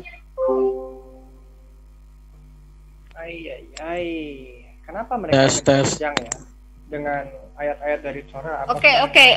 Gini. Tolong, kalau bukan tujuannya mau berdiskusi di sini, kalau mau rasis mau apa jangan di sini. Kita diskusi baik Bro Yisak, nanti mungkin depending dengan Omes, Pak Hendry Tan, mungkin ada yang mau bertanya. Silakan. Tadi katanya siapa? Sakuragi. Tolong dibuka mute-nya sendiri-sendiri. Kalau yang ingin bertanya kepada Pendeta Hendry Tan, silakan. Habis Sakuragi saya ya nanti ya. Baik, Sakuragi dulu, dimulai Sakuragi, silakan Sakuragi. Oke, habis ini Bang, ya udah siap. Ini Pak, selamat malam Pak. Buka mute-nya Pak Hendry Tan. Pak Hendry Tan masih di mute. Masih di mute Pak Hendry Tan. Bapak, kami tidak mendengar suara Anda karena Anda masih memute. Nah. Oke, baik. Silakan Sakuragi bertanya, setelahnya Pak. Ayo silakan. Aku bukannya mau bukannya mau menanyakan yang seperti apa, cuma mau kritisi aja Pak yang dielai Pak. Ada dua ayat sih Pak. Silakan. Ya, ada dua ayat yang aku agak rancu dan kayaknya perlu dikritisi deh. Mungkin Bapak punya akses untuk ngasih kritik ya, seperti apa. Nah, ini di 1 Yohanes 5 ayat 7 dan 8. Saya screen ya. Kenapa? Ini lagi kok nggak kedenger lagi nih. Walah, gimana ini? Ya. Halo. Ya, silakan. Ya itu Pak, di share screen Pak. Iya, udah tahu. Kenapa Pak? Ada masalah apa dengan ini? Sebentar. Udah tahu 3 kesaksian di surga sama di bumi. Ada masalah apa? Nah, tapi itu di dalam kurung Pak. Nah, itu di dalam kurung. 1 Yohanes 5 ayat 7. Itu di dalam kurung. Nah, kalau saya buka bahasa Inggrisnya, itu cuma for there are 3 that testify. Nggak ada dalam kurungnya, itu nggak ada gitu. Ya udah. Itu satu. Nah, itu satu. Kedua, di Lukas 10 Pak. Nah, murid Yesus itu ada 70 atau ada 72 Pak? Gitu. Ya. Mohon dijelaskan Pak. Sebelum Pak Hendry Tan menjawab, saya akan sampaikan sudah ada 5 orang yang akan bertanya setelah Sakuragi. Yang lain jangan dipotong ya. Saya akan sebutkan biar nanti bersiap-siap sebentar ya Pak Hendry Tan, biar tidak ada kegaduhan nanti. Tadi setelah ini Pak Budangon, kemudian Pak Handi Klebes, kemudian Aderion, selanjutnya Demi Ngele. Tolong tertib semuanya agar suasananya nggak rusuh. Silakan Pak Hendry Tan dijawab pertanyaan dari Sakuragi. Ya, mau pakai tanda kurung atau tidak, sebenarnya intinya adalah yang disebut Bapa adalah Yesus, Firman adalah Yesus, Roh adalah Yesus. Intinya itu Pak. Ya, kenapa itu di Indonesia ada di dalam kurung? Karena Indonesia supaya dijelaskan ada 3, kan harus 3, harus lebih dari 2 Pak, 2 atau lebih. Namanya saksi itu disebut 2 nggak apa-apa Pak, tidak berarti itu 2. Kan akhirnya ujungnya 1 ya toh, 3 tetapi 1 ya. Saya hanya ingin menjelaskan Bapa di sini bukan Bapa yang Yesus sujud. Yesus kan sujud pada Bapa itu, bukan itu Pak. Tetapi Bapa yang kekal adalah Yesus sendiri.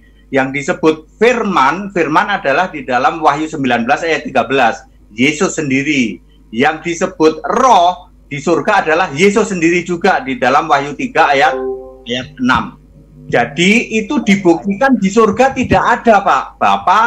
Tidak ada Bapa di surga. Yang ada di surga itu cuma Yesus kok. Ya itu jawabannya Pak ya.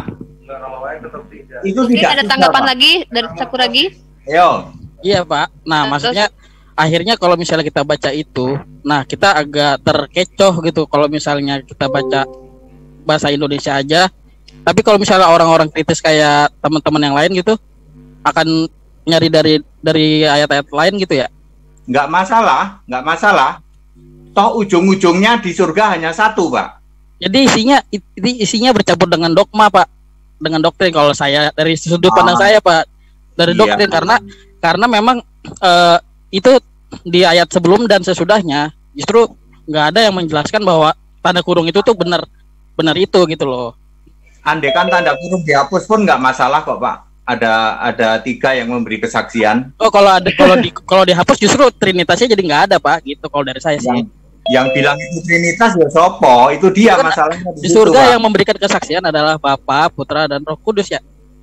Iya. Lalu yang di bumi roh, air, dan itu, nah semuanya menjadi satu. Itu semua jadi Trinitas, Pak. Ya itu kan pikiran Anda Trinitas, tapi baik.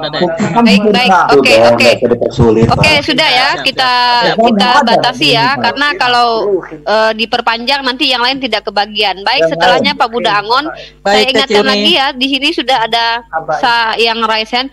Masalahnya kita di sini saya ingatkan kembali, ini adalah ruang diskusi 3 agama, bukan 2 agama saja. Ada Yahudi, ada Islam, dan ada Kristen. Jadi di sini kita berhak untuk bertanya dan boleh untuk mengcounter dan sesuai dengan dalil dan usahakan jangan asumsi, karena kalau asumsi tidak mewakili sebagian kalangan kita, tetapi mewakili diri sendiri. Dan saya akan ulangi lagi yang raise hand setelah Pak Buda Angon, Pak Handi Klebes, kemudian dilanjut oleh Aderion, dilanjut lagi Demingel, kemudian ada Mercury. Dan saya harapkan tidak ada perdebatan panjang, biarkan Pak Hendry Tan menjawab. Kalau mau menyanggah mungkin sekali 2 kali tidak masalah, tetapi kalau perdebatan panjang nanti yang lain tidak dapat kebagian waktu. Ya, perkara betul. Terima atau tidak terima, biarkanlah itu bukan menjadi apa kita. Nanti kalau memang mau hatuha, silakan dengan Pak Hendry Tan kalau beliau mau.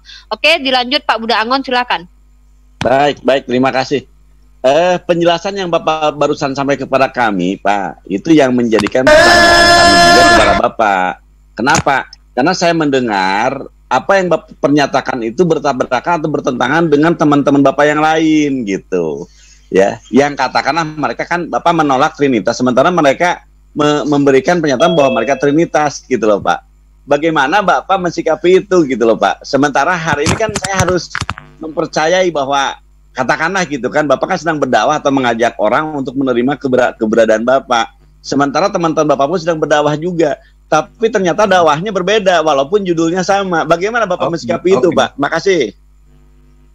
Ya, gampang, Pak. Caranya dilihat di surga ada siapa.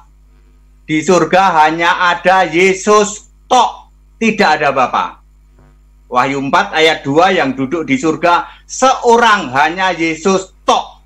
Jadi klaim yang mengatakan Tritunggal itu memang hanya klaim saja. Buktinya di surga cuman ada Yesus tok. Udah itu. Jadi pasti ucapan Bapak bahwa Trinitas salah ya Pak ya? Ya pasti salah Pak, karena di surga hanya ada Yesus tok. Oke. Semoga orang Trinitas mendengar. Makasih Pak, makasih Pak. Lanjut. Boleh dibacakan Pak ayatnya Pak, itu kalau boleh ayat pendukung bisa dibacakan Pak. Wahyu 4 ayat 2 yang duduk di tahta surga itu seorang Bu, tidak 2, tidak 3, tidak 4. Seorang. Baik. Oke, Pak Buda Angon telah selesai dengan pertanyaannya. Kemudian bergantian Pak Bang Handi Klebes, silakan dibuka mute-nya. Mungkin kalau masih di mute, co-host silakan dibantu untuk membuka mute-nya.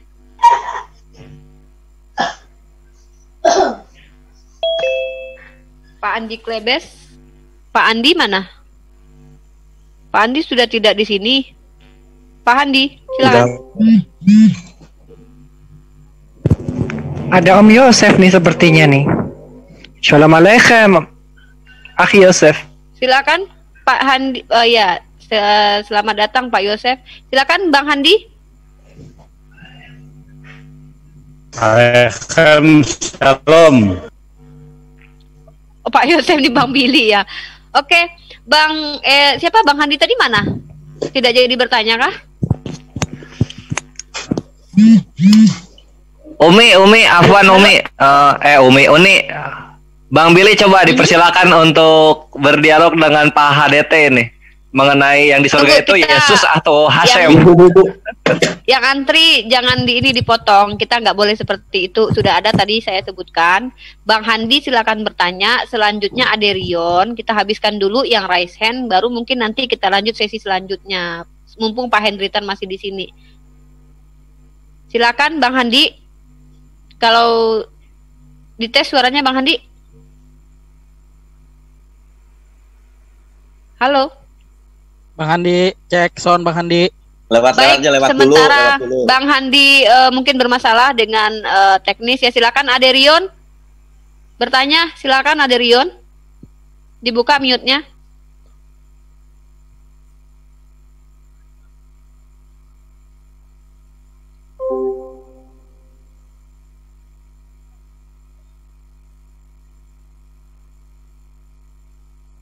Tuh udah saya buka tuh. Lanjut. Udah yang saya lain. buka unmute udah saya buka. Oke, Bang Handi tadi sudah dibuka mute-nya Bang Handi. Coba dites. Nah. Bang Handi coba dites dulu. Co-host tolong dibantu, mungkin kesulitan beliaunya.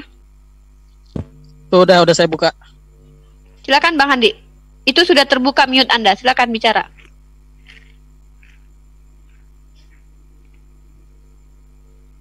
Mute Anda sudah terbuka Bang Handi, silakan. Apa suara saya yang hilang atau bagaimana ini? Ada. Bang Handi, silakan. Mute Anda sudah terbuka. Mungkin ada permasalahan dengan headphone atau bagaimana? Oke, kita lanjut dulu kepada Aderion biar nggak banyak waktu terbuang. Mohon maaf Bang Handi, saya lewati dulu. Aderion, silakan Aderion. Aderion, kalau tidak bertanya, saya hitung sampai 5. Saya serahkan ke selanjutnya. Demingel. Adrian, silakan bertanya. Sudah raise hand. Kalau tidak, saya serahkan kepada Demingel. Oke, 1, 2, 3. Lanjut Demingel, dibuka mute-nya, silakan. Atau mungkin Adrian sedang tidak dibuka ya mute-nya. Atau bagaimana co-host? Udah saya buka, Uni. Oke, Adrian sudah dibuka. Udah dibuka, Adrian. Silakan kalau mau bertanya. Kalau tidak, saya lanjut kepada Demingel. Silakan Demingel, biar tidak terbuang waktu. Percuma begitu saja, silakan.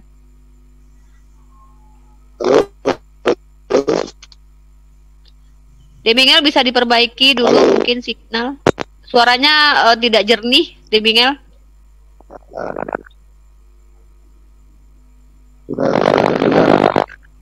Oh sorry Demingel, suara Anda terganggu. Sepertinya signal atau teknis ya. Saya kurang paham. Di skip dulu ya, baik. Selanjutnya setelah ini suaranya tidak bagus Demingel, tolong diperbaiki. Mungkin kita nanti akan loncat lagi ke atas. Saya lihat lagi partisipannya yaitu Mercury S. Silakan Mercury S. Sudah di-unmute. Ya, oke. Sebenarnya saya cuma mau kasih komen sedikit aja gini. Ini kan saya baru masuk nih 20 menit, cuman bingung ya. Ini siapa antara siapa? Yahudi versus Islam atau Islam versus Kristen atau Kristen dengan Yahudi? Karena kalau kita simpang siur seperti gini, ini kan nggak ada kecenderungannya gitu, dan karena kita menyembah semua yang berbeda. Jadi Hashim berbeda dengan Allah Subhanahu Wa Taala, juga beda dengan bapaknya Yesus. Jadi kita nggak mungkin bisa ada yang sama gitu loh dari ketiga ini. Nanya ke saya. Ke arah mana sih gitu loh? Mercury dengan tadi bingung Pak Hendry Tan malah kontradiksi dengan sesama Kristen yang mengatakan bahwa ketiganya itu nggak ada, terus yang lain malah bingung juga gitu loh. Jadi ini gimana sih? Baik. Sebenarnya cuma baik, saya jawab ya. Begini Pak Mercury, ini ada Zoom ini boleh 3 agama berdiskusi apa yang memang harus didiskusikan. Kebetulan di sini ada Pak Hendry Tan yang boleh ditanyai. Beliau bersedia menjawab setiap pertanyaan. Dan kebetulan ada Ishak dan orang yang mengimani pemahaman Yahudi seperti Ishak dan yang lainnya. Dan kami Muslim juga di sini berhak juga bertanya dan berdialog. Dan kebetulan Pak Hendry Tan yang membuka, yang menjadi narasumber, maka siapapun boleh bertanya kepada beliau, karena kan saya sudah katakan di awal, grup ini bukan cuma Islam dan Kristen saja, melainkan juga Yahudinya. Jadi begitu Pak Mercury, semoga bisa dipahami. Oke. Mungkin kalau setelah itu tidak ada pertanyaan lain, saya persilakan kepada Joker swasta untuk bertanya. Silakan.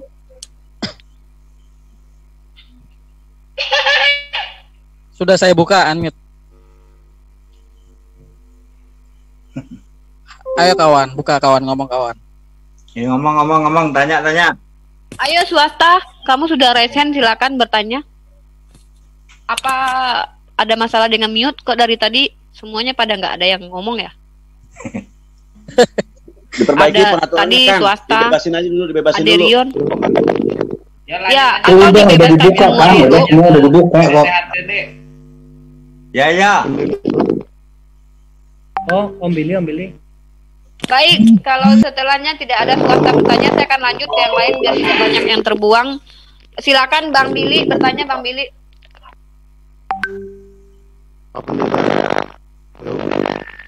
Ayo Bang Billy.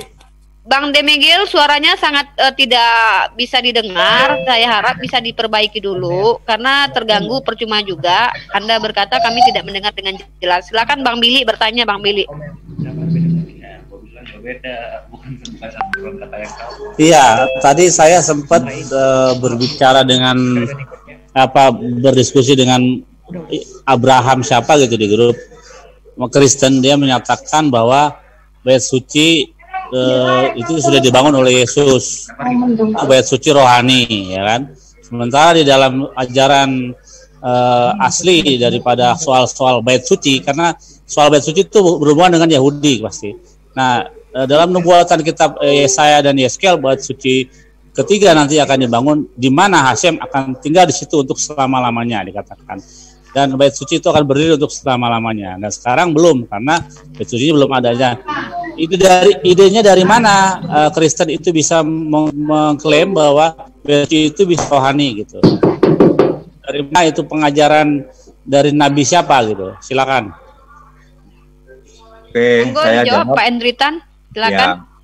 Bait suci itu ada di sekarang ini Yesus di surga, di situ ada bait sucinya, Pak. Yaitu ada di dalam Wahyu 11 ayat 19. Bait suci di situ ada tabut perjanjian. Jadi kalau sekarang orang Israel nyari di manakah tabutnya, misalnya di surga, Pak. Surga yang Yesus sekarang ini, Yesus sekarang di surga, di situ ada bait suci, ada tabut perjanjian. Di dalam Wahyu 11 ayat 19. Tetapi nanti Pak, ketika di bumi baru, Yerusalem baru diturunkan, bait suci tidak ada. Bait suci ketiga akan dibangun menjelang kerajaan 1000 tahun, berakhirnya Armageddon, Pak. Ya, kurang lebih kalau tahunnya sih 4960 Pak. Yang bangun nanti itu akan muncul, nanti ada Musa, ada Elia, Pak. Ya. Oke. Ya, jadi Bapak bilang tadi bait suci sudah ada di surga, ya kan? Sekarang ada di surga, Pak. Nah, berarti klaim bahwa Yesus membangun bait suci, kata membangun berarti sudah hancur dan dibangun gitu. Sementara bait suci yang ada di surga itu sudah lama. Ayo.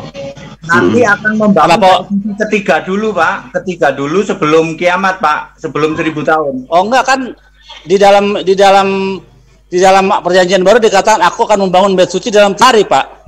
Oh, itu kebangkitan maksudnya itu, Pak. Nah, kenapa? Itu kebangkitan Yesus, maksudnya bait suci itu B-nya huruf besar. Bait B huruf besar, suci S huruf besar, itu tubuh Yesus. Kalau kita ini, tubuh saya ini juga disebut bait suci, Pak, tapi B-nya huruf kecil. Bait Allah, saya juga disebut Allah, tapi B-nya huruf kecil, Pak. Oke. Tapi pengajaran itu tidak pernah diajarkan oleh para nabi, Pak. Makanya nabi siapa yang mengajarkan hal seperti itu, bahwa tubuh ini adalah bait suci? Tidak ada nabi yang mengajarkan. Setahu saya bait suci atau bait Hamikdash itu real bangunan, ya, real beneran bangunan nyata yang dihancurkan oleh Antiochus Epiphanes, bait suci kedua dihancurkan oleh Roma. Nah, menurut nubuatan di dalam kitab Yesaya 56 ayat 7 dan Yesaya 37 ayat 8 sampai 26 sampai 28, Yesaya 43 ayat 7, bait suci itu akan dibangun kembali, Pak. Benar-benar bangunan, Pak, dengan ukuran yang lebih besar dari bait suci pertama dan kedua. Yes. Saya tidak pernah membantah, Pak. Nanti dibangun ketika menjelang anak domba masuk di dalam kerajaan 1000 tahun. Yang salah adalah Bapak mengimani nanti bait suci itu untuk Allah bertata selama-lamanya. Ini dia salahnya, Pak. Hanya 1000 tahun, Pak. Itu dia. Kalau begitu Bapak bertentangan dengan kitab Nabi Yesaya dan Yeskel, Pak. Yang selama-lamanya itu nanti di surga sebagai Yerusalem baru, Pak. Yerusalem baru sebenarnya. Yerusalem baru berarti buat apa di surga, kan sudah lama. Jadi nggak bisa disebut Yerusalem baru, Pak, karena Yerusalem karena bait suci yang di surga itu sudah ada. Jadi nggak perlu baru lagi. Ini baru, Pak, yang Bapak tidak paham. Yerusalem baru di bumi baru Nah, makanya Bapak berarti bertentangan dengan kitab para nabi. Kitab para nabi mengatakan bahwa Hashem Tuhan itu akan berdiam di situ untuk selamanya, Pak. Di bait suci yang ada di bumi juga, Pak. Enggak, Pak. Di bait suci selamanya itu nanti waktu di dalam Yerusalem baru itu betul ya. Coba kita cek ya di dalam kitab Yeskiel ya, Pak. Saya bacakan ya. And I will set my sanctuary in the midst of them forevermore. Ya. Ya itu di bumi. My temple, my temple also shall be with them. Yes, I will be their God, and they shall be my people. And the heathen shall know that. Okay. When sanctuary, kalimat itu persis. Lalu, when my sanctuary shall be in the midst of them forevermore. Jadi yang ada di bumi nanti berdiri selama-lamanya. Nah, di sini di Yeskiel 4:3 ayat 7 dikatakan dan aku akan tinggal di situ untuk selamanya. Betul. Di Yesaya 4, ya. Betul. Itu yang ada di bumi juga, Pak. Betul. Perhatikan kalimat itu persis dengan Wahyu 21 ayat 3 dan 4 dan Wahyu 22 ayat 3. Cuman Bapak nggak ngerti itu bumi baru. Bedanya di situ aja. Loh Pak, memang bumi ini akan dibaharui, kita pun percaya itu. Di era mesianik, di era mesianik nanti bumi. Bukan kok bumi direvisi, diservis, enggak Pak, betul-betul lenyap. Nanti ada bumi. Itu yang bilang Bapak loh. Iya, itu yang bilang servis Bapak loh. Bukan, Bapak kan berpikir bumi nggak lenyap. Lenyap nggak? Bumi nggak lenyap, bumi tidak. Bumi Pak, bumi ini tidak lenyap, akan ada terus Pak. Cuman yang diperbarui gitu. Beda kita. Oh, kalau menurut pengajaran para nabi Israel ya, di era Mesianik nanti yang diperbarui adalah bumi ini menjadi akan lebih baik Pak. Misalnya kedatangan Mesias ya. Pak. Bedanya di situ Pak, ayat Alkitab mengatakan Wahyu 21 ayat 1 betul-betul bumi baru, langit yang lama lenyap, betul-betul lenyap. Lah Bapak nggak percaya ini ya nggak nyambung Pak. Loh, sekarang begini Pak, maksudnya persamaannya adalah bahwa dunia ini akan diperbarui, itu yang persamaannya Pak. Malah Pak, bumi ini akan lenyap. Nanti kalau lenyap baru. Ya namanya tetap bumi kan Pak. Bumi langit baru. Iya, gimana? Iya, maksudnya Bapak kok bingung sendiri sama terminologi Bapak, bingung saya. Kan saya nanya, Bapak bilang bumi yang sekarang bakal lenyap nggak? Ya sekarang gini Pak, yang akan diperbarui kan bumi. Tadi juga saya bilang begitu Pak. Bumi ini dulu Pak, lenyap dulu. Nanti buminya dia tidak bulat Pak. Tidak bulat jadi lonjong. Datar. Oh gitu ya. Oh gitu. Ada ayatnya di mana itu? Ada Pak, di dalam Wahyu 20 ayat 10 dan Wahyu nanti akan datar. 23 24. Kalau Bapak belum jelas nanti akan datar. Enggak, harus kasih datanya di mana bumi akan datar nantinya, Pak. Ya, kalau Bapak mau nanti japri aja sama saya, Pak.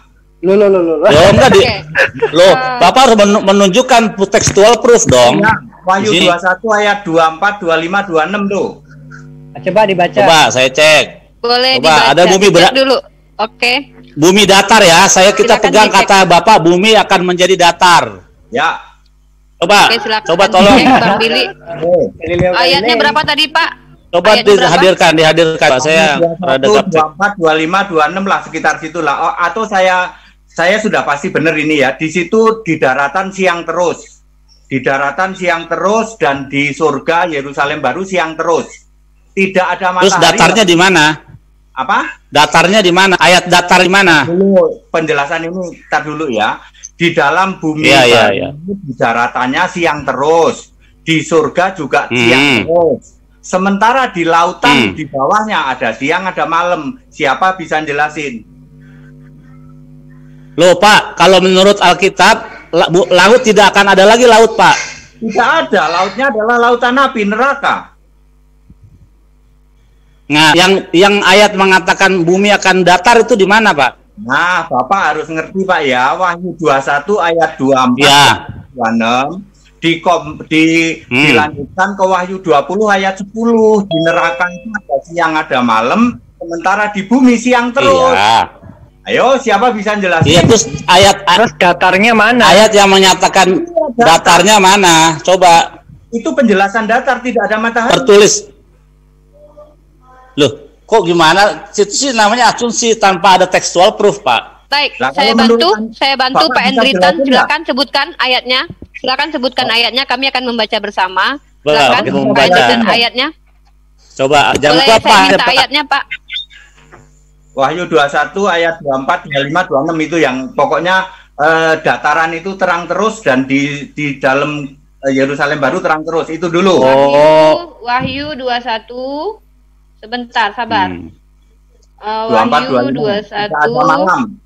24, 25. 25 yang tidak ada malam itu 25 berapa itu? Baik, saya akan bacakan ya.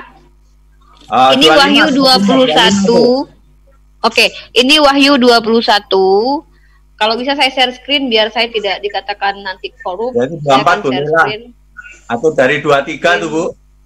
Oh, itu sudah ada ya?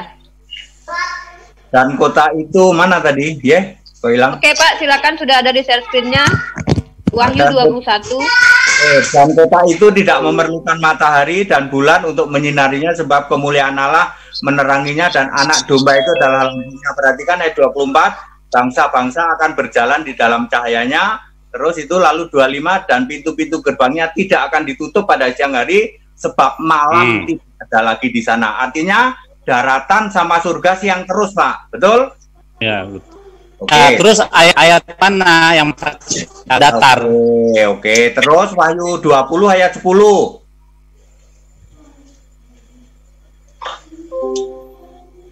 Wahyu berapa? 20 ayat 10 coba. Wahyu 20 ayat 10. Wahyu 20 ayat 10. Nah, wait a minute. Oke. Silakan Bapak bisa ya. Dan iblis yang menyesatkan mereka dilemparkan ke dalam lautan api dan belerang, yaitu tempat binatang nabi palsu, dan mereka disiksa siang malam sampai selama-lamanya. Tadi nggak siang nggak ada malam. Gimana sih? Tadi nggak ada siang nggak ada malam. Ini kok jadi ada siang malam? Bapak bisa jelasin nggak? Di daratan siang terus, sementara di lautan ada siang ada malam. Bisa jelasin nggak? Nggak ada matahari loh, Pak. Ayo, bisa jelasin nggak? Menurut Alkitab laut tidak ada lagi, Pak. Menurut Alkitab, ya. Itu kan lautan api namanya. Bisa ya, terus nanti ayat yang mengatakan bumi datar ayat mana? yang mengatakan buminya datar nantinya mana? Saya kan nanya. Ya udah coba terangkan. Terangkan. Tidak ada matahari, di darat siang terus, di lautan ada siang ada malam. Bisa jelasin enggak? Iya, ayatnya itu tekstual proofnya mana? Artinya bumi itu itu asumsi. Itu asumsi. Asumsi. Itu dari asumsi. Baik. Artinya Pak Pendeta Hendry Tan telah memberikan ayat, namun mentafsir ayat itu bahwa bumi adalah datar. Bang Billy, sebelum lanjut lagi nanti mungkin disambung sebentar. Kita biar nggak ini ada kebagian semua di partisipan. Itu sudah ada daftar beberapa orang yang ingin bertanya. Dan saya akan sebutkan Bang Demingel. Silakan dibuka mute dulu. Tadi gua keputus ya. Ganti. Sorry. Siapa? Ini siapa? Adrian. Oh, ganti. Tunggu, Adrian, nama kamu ada. Tapi setelah Bang Demingel dulu ya. Coba Bang Demingel dulu. Bang Demingel bisa nggak? Mungkin dicoba. Oke, sorry, suaranya masih mengganggu Bang Demingel. Mohon maaf, kalau bisa diperbaiki dulu biar kita semua nyaman. Karena percuma kalau Anda berbicara kami tidak mendengar dengan baik. Apakah benar kan saya? Yang lain apakah mendengar juga suaranya kurang bagus? Coba diulangi Bang Demingel.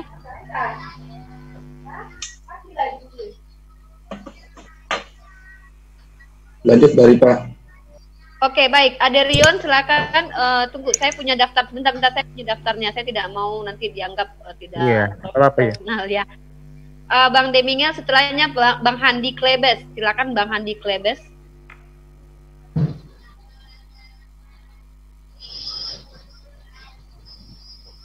Bang Handi Klebes, silakan.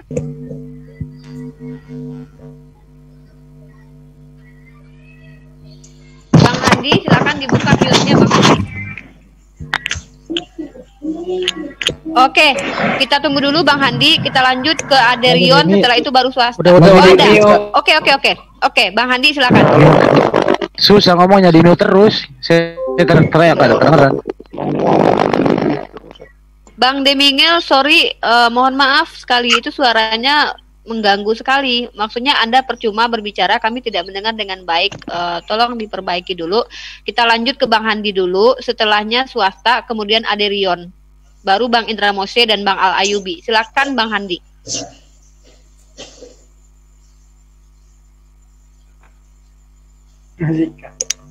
Bang Handi, dibuka mute-nya Bang Handi.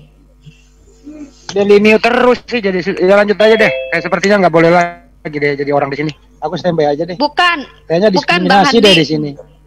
Bukan. Sorry. Mungkin. Lebih kita ini kan Muslim, kita mau bertanya. Dari tadi nunggu kok sabar. Tapi kok kita gini? Tadi saya bukan ini ada masalah teknis Bang Handi. Silakan Bang Handi. Silakan Bang Handi. Kasih aja yang lain. Ntar aku tutup belakangan nggak apa-apa. Aku belakangan dulu. Oke, baik. Mohon maaf Bang Handi, tadi saya sempat melihat itu terbuka mute-nya, tapi suaranya nggak kedengaran. Saya tidak tahu ada permasalahan apa.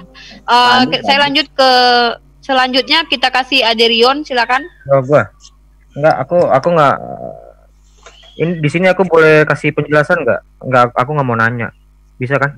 Mau berhadapan dengan Pak Hendry Tan atau arahnya ke Pak Hendry Tan atau bagaimana? Enggak, aku mau kasih penjelasan. Boleh, silakan. Tentang legal standing orang-orang yang ada di sini.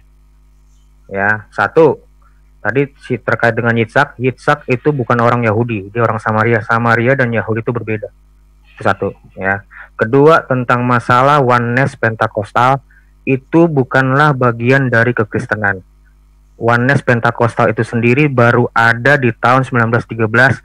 Yang mempelopori itu adalah Robert T. McAllister. Ya, itu, dan itu memang penentang dari doktrin utama, iman utama dari kekristenan, yaitu Tritunggal. Dia baru ada, dan itu ajaran muaranya itu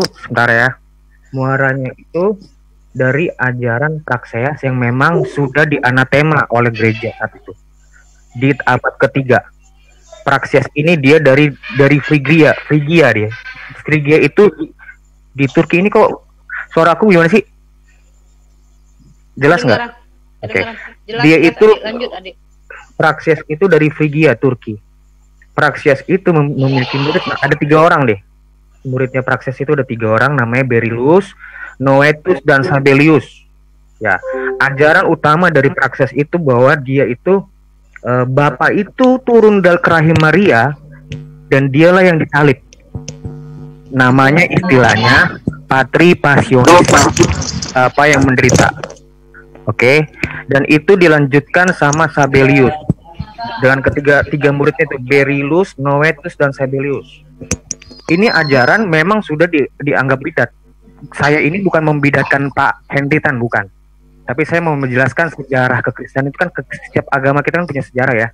Jadi tolong dihargain. Aku yang mau aku lurusin di sini biar orang-orang itu, publik itu cerdas dan melihat itu proporsional melihat kekristenan. Nah itu.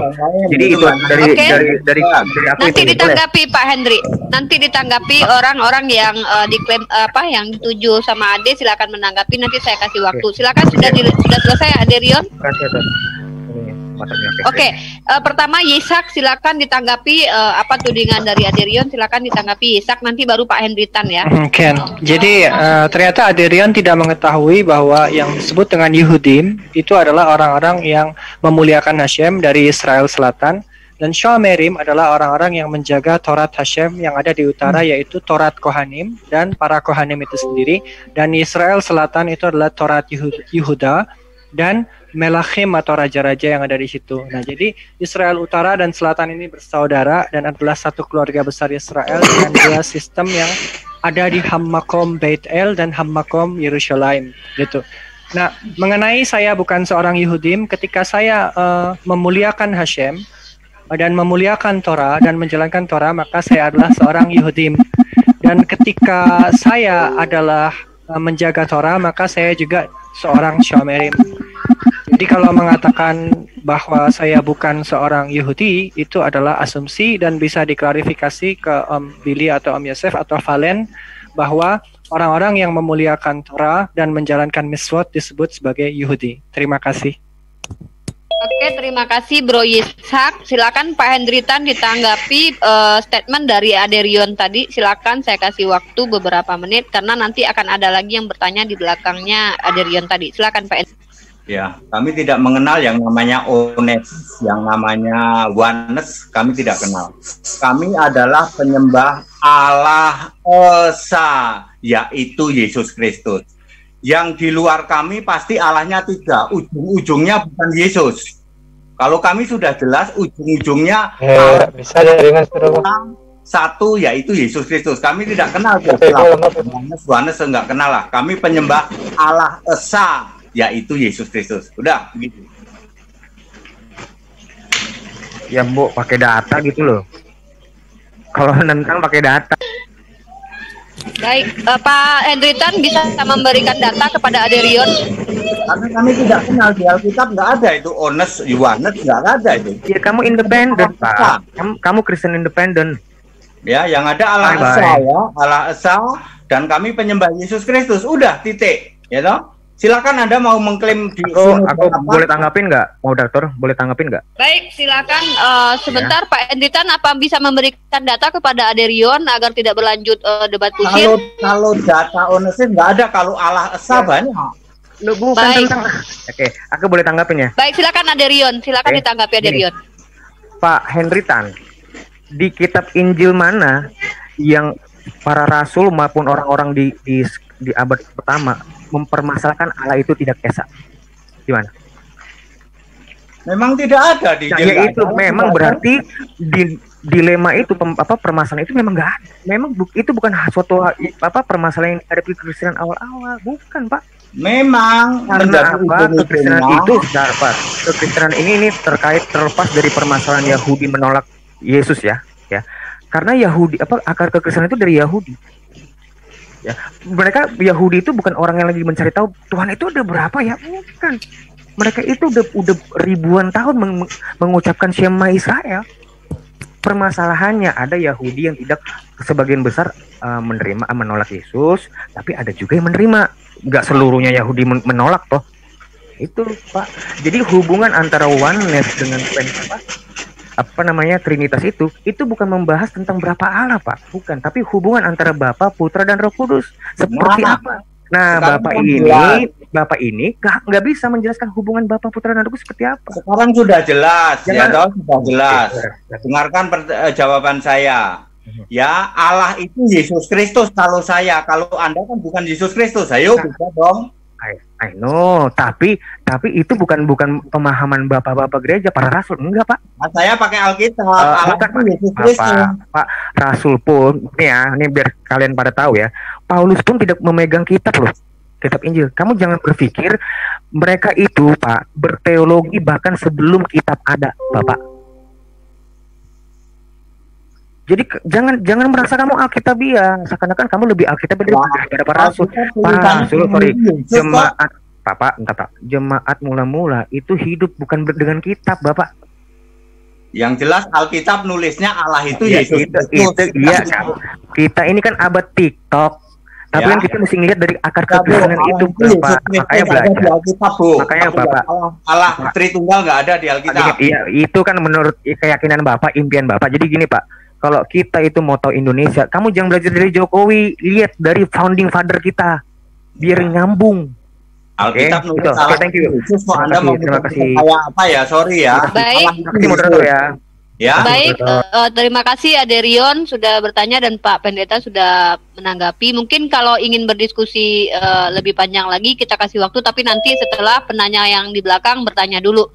Saya akan batasi maksudnya ketika ada pertanyaan lalu Pak Hendry Tan menjawab, kemudian ada sanggahan, saya akan berikan waktu kurang lebih 2-3 menit agar yang lain dapat kebagian bertanya. Karena memang pada saat ini Pak Hendry Tan bersedia untuk menjadi orang yang ditanya. Benar ya Pak Hendry Tan ya? Jadi di sini bukan kita mengkeroyok. Ya, kita bukan mengkeroyok Pak Hendry Tan, tapi beliau sendiri yang ingin ditanya oleh kita semua yang ada di sini. Dan prinsip Zoom ini adalah diskusi 3 agama dan siapapun boleh bertanya. Baik, saya lanjut ke penanya seterusnya. Ya, silakan Pak Budangun, ada yang bisa di... Kalau bisa barusan sama Kang Rion itu bagus tuh sama Pak Tan. Jadi kalau bisa nanti sambung lagi, saya pengen denger tuh, karena dua-duanya kan punya ini. Baik. Tolong nanti dibalikin lagi. Makasih. Sebelum dengan ada Rion, dengan Bang Billy pun belum selesai Pak Budangon. Saya punya 2 orang yang mungkin dengan Pak Hendry Tan bisa dilanjut, tapi kita selesaikan dulu antriannya biar biar semua kebagian. Baik, selanjutnya kalau tidak salah saya punya daftar nama setelah swasta, silakan swasta dibuka mute-nya. Setelah Bang swasta dilanjut Bang Indra Moshe, Bang Al Ayubi, kemudian Valen. Kalau yang ingin daftar lagi silakan. Silakan swasta.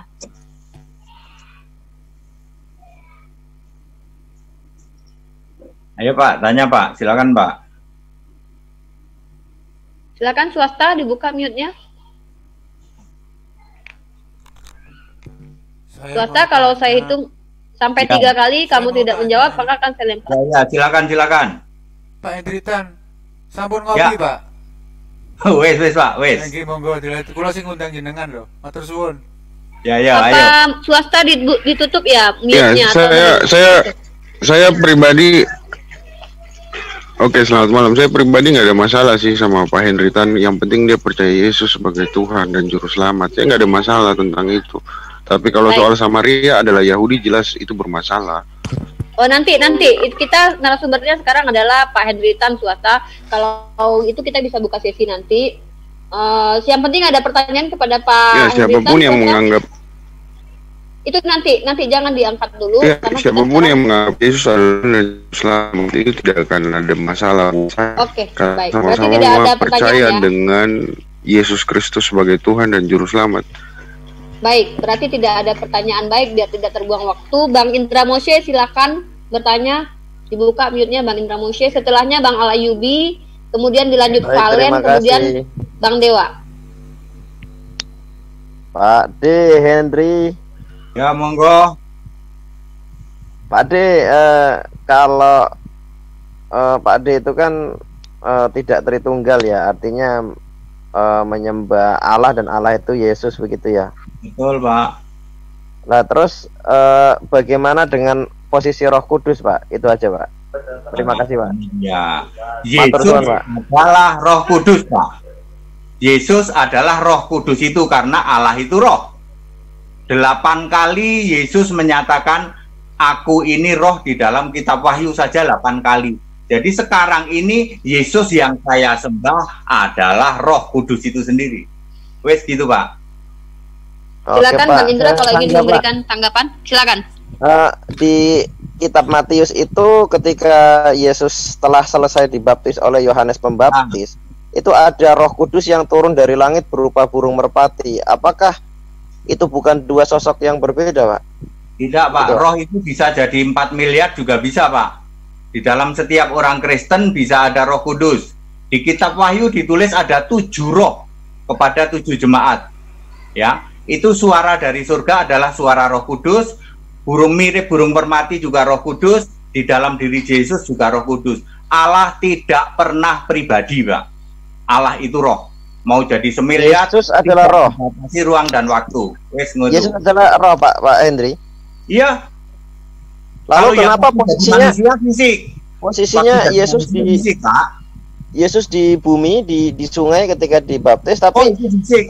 Roh itu ada di langit turun gitu. Kok bisa membelah begitu, Pak? Yesus ada roh juga. Di dalam diri Yesus ada roh juga. Oh, berarti Yesus pada saat itu lagi membelah diri ya, Pak ya? Enggak lah, enggak usah membelah diri. Tidak ada istilah membelah diri. Soalnya posisinya Yesus di sungai habis dibaptis sama Yohanes Pembaptis, rohnya itu di atas terus turun. Berarti kan sempat membelah diri, Pak. Ya itu kan tafsiran Bapak ya, tidak ada. Saya kasih waktu 2 menit lagi ya. Oh ya udah cukup aja cukup. Yang lain. Ya. Terima kasih. Boleh 2 menit lagi? Ya. Silakan. Bang Indra boleh 2 menit lagi. Oke, cukup. Terima kasih Bang Indra Moshe. Silakan selanjutnya yang sudah saya sebutkan di dalam chat. Bang Alayubi, silakan dibuka mute-nya dan bertanya 3 menit, sanggah menyanggah dengan Pak Hendry Tan. Jadi kalau selesai semua penanya, antrian kita boleh melanjutkan ada Rio dengan Pak Hendry Tan atau Bang Billy dengan Pak Hendry Tan atau Bang Indra Mose dengan Pak Hendry Tan. Silakan.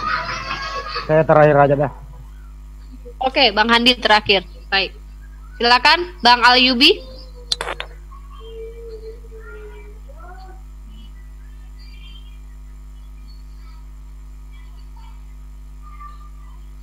Bang Alayubi. Apa suara saya terdengar atau bagaimana? Pak Hendry Tan, coba jawab saya. Terdengar, Bu. Oke, Bang Alayubi sudah tidak ada di sini. Bentar saya cari. Bang Alayubi sudah tidak ada di sini ya. Oke, kalau Bang Alayubi tidak ada di sini, kita ganti dengan next antrian. Valen, silakan buka mute-nya Valen. Silakan bertanya, sanggah menyanggah boleh 3 menit dari sekarang. Oke, saya mau tanya nih. Dengar nggak suara saya, Pak Pendeta Hendry? Oke. Tadi saya dengar Pak Pendeta bilang bahwa Yesus itu duduk di sebelah kanan. Apakah itu benar, Pak? Tidak. Soalnya salah, Pak. Terus? Yang duduk di tata surga hanya seorang. Oh. Jadi yang duduk di atas tata itu Yesus. Tidak ada Bapak, tidak ada yang lain. Kanan kirinya nggak ada, Pak? Tidak ada. Oke, Pak. Saya share screen, Pak, ya. Saya korelasi dulu dengan tanah.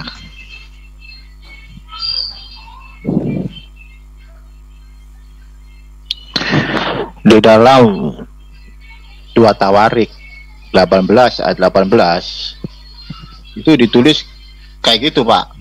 Ya, nggak Sebab apa-apa. itu Saya bisa jawab kok, itu gampang. kalau jawab pakai data, Pak, ya. Karena apa? Karena konfirmasi dari Tanak sendiri di situ itu firman Tuhan loh, Pak. Iya. Saya bacakan Valen, saya bantu baca ya. Ini 2 Tawarik 18. Kata Mika, sebab itu dengarkanlah firman Tuhan, aku telah melihat Tuhan sedang duduk di atas tahtanya, dan segenap tentara sorga berdiri di sebelah kanannya dan di sebelah kirinya. Monggo dijawab Pak Hendry Tan. Ini ada di dalam Wahyu 4 ayat 4. Di situ ada 24 tahta Allah. Ada 24 tahta tua-tua, ada tahta Allah, ada 24 tahta. Ini yang dimaksud di sini. Oke, jadi PP yang menyatakan bahwa penglihatan Stefanus terus habis itu Yesus bullshit semua, Pak, ya? Enggak. Karena Yesus sendiri karena Yesus sendiri bilang bahwa anak manusia Suaranya double, Valen. Udah tahu, tak jawab, Pak, ya? Suara Valen sepertinya double ya. Tak jawab ya. Sebentar Pak Hendry Tan, bersihkan Tunggu dulu. Oke. Tak jawab Baik. ya.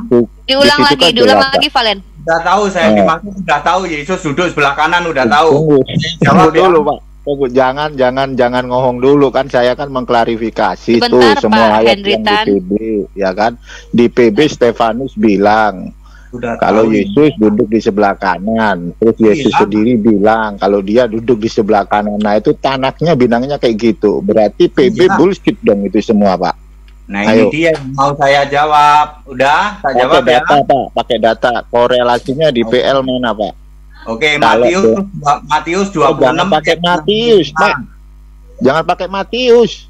Ya, pakai ini juga boleh sama. Di situ nggak ada Yesus. Matius 26 ayat 4 juga sama. Anak Di mana? manusia di Di mana, sebelah Pak? kanan yang maha kuasa. Ya. Markus 16 ayat 19 juga Aduh. sama. Yesus Data, duduk di data, Pak. Coba share screen, Pak. Masalahnya Pak PB sendiri mengklaim bahwa Stefanus itu melihat Yesus di sebelah kanan. Iya. Tapi faktanya di Tanak bilangnya kayak gitu loh. Bapak jangan mengambil dari PB. PB Ya udah, korelasinya di maksudnya PL nggak apa? ada. Maksudnya Jadi ini Bapak apa? jangan Ini ada berasumsi loh. Yesus di kanan, Tuhan di kiri gitu maksudnya. Ini. PB sendiri kan bilang, itu Stefanus bilang Yesus duduk di sebelah Saya kanan. mau tak jawab, lah kok Anda malah bantah sih? Iya, data mana, Pak? Jangan diasumsikan, Anda Pak, ya. dengerin. Harus letterless. Dengerin ya. Matius 26 ayat 64. Di situ Yesus ngomong anak manusia duduk sebelah kanan yang maha kuasa. Markus Markus 16 ayat 19, di situ ditulis Yesus duduk sebelah kanan Allah. Kisah 7 ayat 58, Stefanus bilang Yesus berdiri di sebelah kanan Allah. Ya, terus dibuktikan di kitab Wahyu. Ya. Ternyata yang Maha Kuasa itu Yesus sendiri. Wahyu 1 ayat 8. Ternyata Nggak ada, Pak. Nggak ada, Pak. Di dalam tanah nggak ada di situ. Bapak mau bantah itu tanah, jangan pakai PB. Korelasinya mana di dalam PL? PB sendiri bilang Yesus duduk di sebelah kanan. Tanak mengkonfirmasi nggak ada Yesus. Stefanus bilang Yesus berdiri di sebelah kanan. Tanak mengkonfirmasi nggak ada Yesus di situ. Lah Tuhan huruf besar itu kan Yesus. Loh di situ nggak ada, Pak. Tuhan huruf besar apa? Nggak ada Tuhan huruf besar. Belum mana ada. Jangan berasumsi lah, Pak, sama saya, Pak. Ada Keluaran 3 ayat 15. Tadi udah dijawab. Keluaran 3 ayat 15 itu adalah Adonai. Hafaya, bukan Yesus. Yesus kalau dalam bahasa Ibrani apa coba? Kuda. Nah, itu kalau di dalam Keluaran 32 ayat 33, Tuhan ini punya kitab, namanya kitab kehidupan tuh. Tuhan punya kitab kehidupan. Tuhan ini pegang-pegang kitab tuh. Loh, dari mana, Pak? Baca Keluaran 3 kalau SKY pohon kehidupan ada. Keluaran 32 ayat 33, baca. Keluaran 32 ayat 33. Tunggu, saya baca dulu, Pak. Jangan lari dari masalah kanan kiri ya.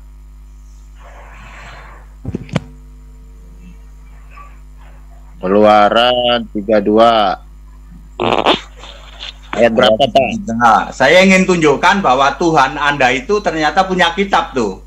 Loh, kok bahas Tuhan gua punya kitab? Ini masalah sebelah kanan kiri kok punya kitab. Ya kalau sebelah kanan kiri nanti dijawab di kitab Wahyu, udah jelas. Loh, kapan korelasinya di mana? Syekh menubuatkan ada kitab Wahyu yang ditulis oleh Yohanan. Lah kalau mana ini kan bukan orang Kristen ya, dia nggak percaya perjanjian baru. Oh, jangan berasumsi, Pak. Anda mengutip kitabnya orang Yahudi, kitab kepercayaan orang Yahudi, orang Judaism, makanya dipertanyakan sama pihak Judaism. Jangan ngasal-ngasal asumsi, Pak. Ya sudah, wong Alkitab itu nulis. Jangankan ya, jangankan Yesus duduk di sebelah kiri ya. Kita main dasar aja. Yang mentabiskan Yesua sebagai rabi siapa? Ayo, gue mau nanya nih.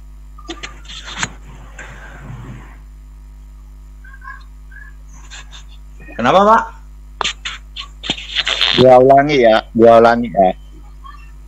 Yang menabiskan Yesua itu siapa? Jangan ngomongin Yesua di sorga. Terlalu jauh. Orang yang di kanan kiri aja udah gabrul ini. Di kanan kiri udah gabrul, Pak ya.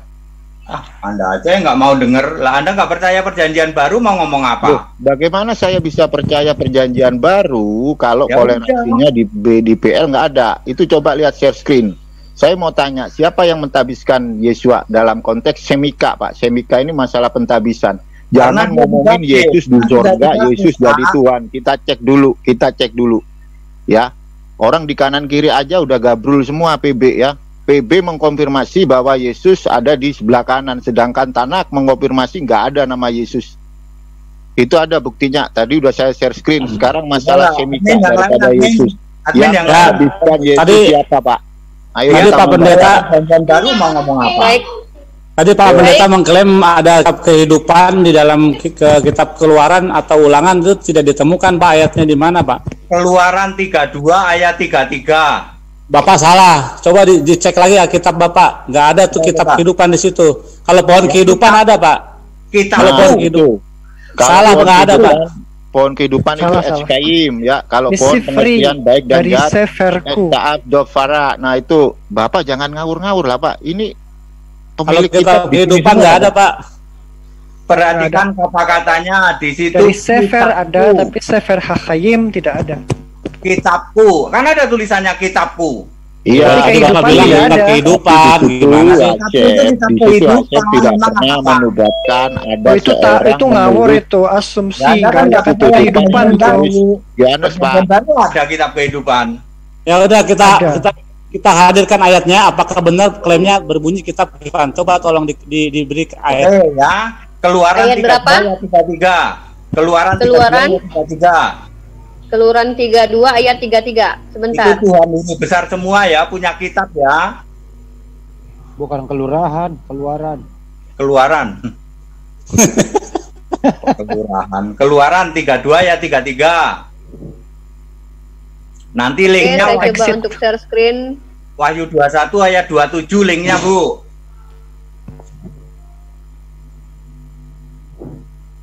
Ya kalau nggak Keluaran 3 ayat 33. Boleh saya bacakan? Ayat 3. Oh, paling saya boleh bacakan, tetapi Tuhan Tuhan berfirman kepada Musa. Sefernya dari Hashem itu bukan wahyu Yohanes, nggak ada. Sefer daripada Hashem itu sefer Torah.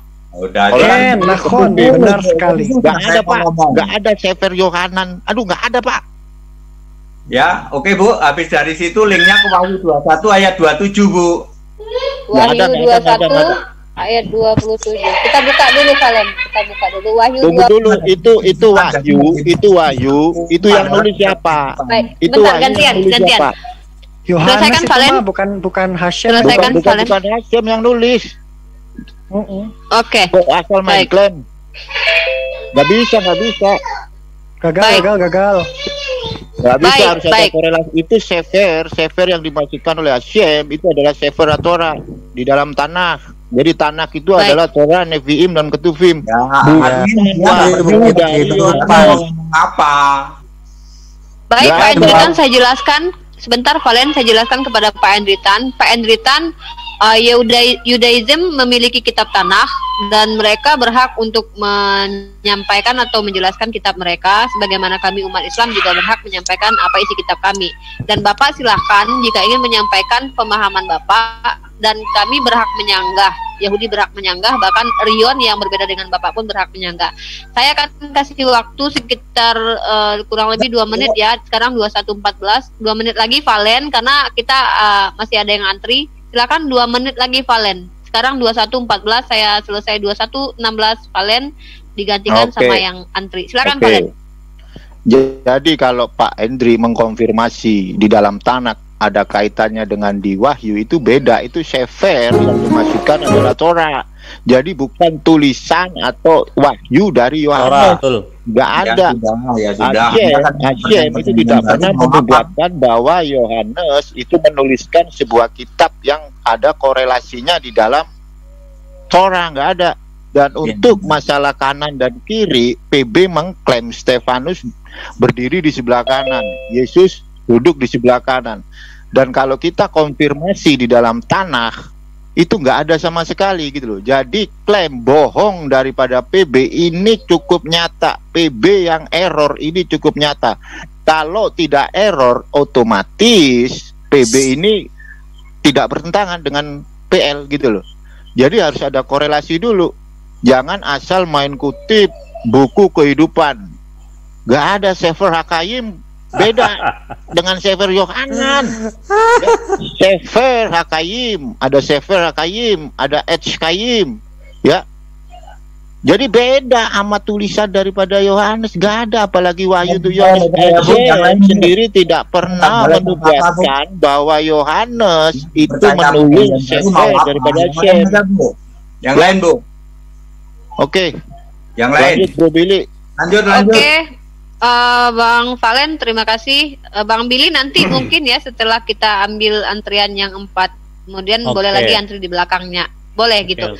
Biar semua kebagian. Karena memang Pak Hendry Tan bersedia untuk ditanya dan beliau menjadi narasumber pada hari ini. Kita bukan mengkroyok ya. Ini kita bukan Pak Hendry Tan versus kita semua, tetapi beliau memang beliau memang mau menjadi narasumber dan ditanya. Itu adalah dari beliau sendiri. Baik. Selanjutnya kita kasih ke Bang Dewa, kemudian disambut oleh Bang Handi. Setelah Bang Handi ada Stefanus dan Bakul Somai. Mungkin setelahnya saya kasih lagi Bang Billy ya. Oke Bang Dewa, silakan. Selamat siang menjelang pagi Pak Hendry. Oh ini jam berapa? Jam 2. Saya di Amerika ini Pak. Sekarang posisi di Amerika. Iya Pak. Jam 100 lewat 250 sekarang posisi di Amerika. Pak, WA ke saya Pak ya, nanti saya mau bicara ke Amerika tuh. Saya perlu baik, orang Amerika itu. Baik Pak, Bapak, ya Pak, saya mah jarang bohong Pak. Bapak dibohongin sama saya apa ini Pak? Saya di Indonesia Pak. Ya. Kenapa? Saya di Indonesia Pak. Walah, oh iya Pak. Wes ayo silakan. Saya Bang Dewa. Saya Dewa Pak, saya Dewa satu-satunya pria di Bogor rasa sirsak Pak. Saya juga bingung Pak ini. Mau nanya apa saya bingung ke Bapak ya. Bapak aja udah cakar-cakaran gitu sama Kristen yang satu dengan Kristen yang lain. Saya bingung juga ini. Saya mau nanya apa juga jadi bingung. Bapak di mana? Di Bogor? Saya di Bogor Pak. Atau ketemu atau sama saya, yuk. Saya juga di Sentul. Nggak mau ah. Nggak mau, takut diprosotin saya. Nggak mau. Saya di Sentul. Ayo. Oh silakan. Gitu. Ini aja Pak. Waktu saya sedekahin ke Bang Billy aja ya. Waktu saya sedekahin ke Bang Billy. Kalau saya mau nanya ke Bapak, saya juga pusing Pak. Mau nanya apa Pak? Bener Pak? Dari tadi saya nyimak. Pusing. Iya, makanya ini saya lagi nyari jamu sari rapet nih Pak. Saya pusing bener. Ya, dilanjut aja sama Bang Billy ya. Baik. Silakan Sebelum Bang Billy, silakan Bang Handi dulu. Dari tadi yang punya masalah mau masuk, silakan Bang Handi dulu, baru saya selanjutnya. Silakan Bang Handi. Oke, makasih. Selamat malam Pak Hendry Tan. Malam Pak Andi. Begini Pak, saya nanya nih, praktis saja. Pak, kalau nggak salah tadi dari awal mengatakan kalau Yesus itu adalah Yahweh itu sendiri ya Pak, betul ya Pak? Yesus, Yahweh itu sudah jadi manusia, namanya Yesus, betul? Iya ya. Jadi Nabi Musa juga waktu itu menyembah Yesus ya Pak, betul ya Pak? Yes. Cuman masih pakai nama Yahweh, ya masih pakai nama sebutan Yahweh. Oh ya, terus Bunda Maria juga Pak, ibunya Yesus menyembah Yesus ya Pak? Menyembah Tuhan, huruf T huruf besar UHN adalah Allah yang Maha Esa, sama persis yang disembah Abraham. Ayo lanjut. Oh jadi waktu Bunda Maria hidup, Yesus belum disembah jadi Tuhan ya Pak? Belum, karena Bapak belum muncul. Oh iya, itu aja Pak, makasih Pak. Ya, yang lain lanjut lagi, saya hibahkan ke yang lain. Orang lain nggak bingung ya. Waktu Yesus berumur bayi sampai 30 tahun belum ada Bapak. Maria masih menyembah Tuhan, T huruf besar, UHAN huruf kecil di dalam Lukas 1 ayat 46 sampai 50. Ya. Ayo. Belum jadi Tuhan. Terima kasih. Oke. Lanjut. Mohon yang lain untuk disimak dulu ya. Baik, setelahnya Stefanus, silakan bertanya Stefanus. Iya, selamat malam. Ya, malam Pak Steve. Iya, saya heran Pak sama umat-umat Islam ini yang tidak percaya dengan Yesus sebagai Tuhan, Pak. Kalau masalah orang Islam, pertanyakan kepada kami, jangan kepada Pak Hendry Tan. Beliau bukan orang Islam, Anda salah alamat. Kalau Anda tidak punya pertanyaan kepada Pak Hendry Tan, saya silakan yang lain. Gini Pak, apa perbedaannya Tuhan Yesus dengan Tuhan Allah? Itu saja Pak. Oke, saya bicara Allah tapi Allah Alkitab ya, bukan Allahnya saudara-saudara kami umat Islam ya. Tuhan itu pasti Allah Pak. Tidak ada Tuhan kok beda dengan Allah, itu tidak ada. Tuhan pasti Allah ya. Baik itu di Markus 12 ayat 29 ya maupun yang lain, Tuhan itu pasti Allah ya. Sekarang Yesus adalah Allah Pak di surga. Allah udah pasti Tuhan Allah ya. Sekarang ini satu-satunya Allah di surga ya cuman Yesus, punya nama diri Pak. Ini dia, supaya tidak salah semuanya, sekarang ini Yesus punya nama diri. Allah punya nama diri, namanya Yesus Kristus. Dulu pernah memakai nama sebutan Yahweh, lalu memakai kiasan Bapa, sekarang memakai the real name, nama yang real, nama proper name Yesus Kristus. Begitu Pak. Silakan ditanggapi Pak Stefanus, saya memberikan waktu 2 menit kepada Anda. Kalau tidak ada tanggapan, maka yang lain akan bertanya.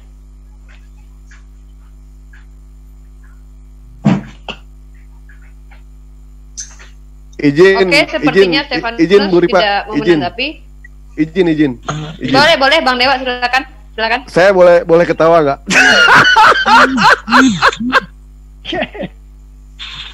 Tuhan namanya bisa ganti-ganti. Ya, baik.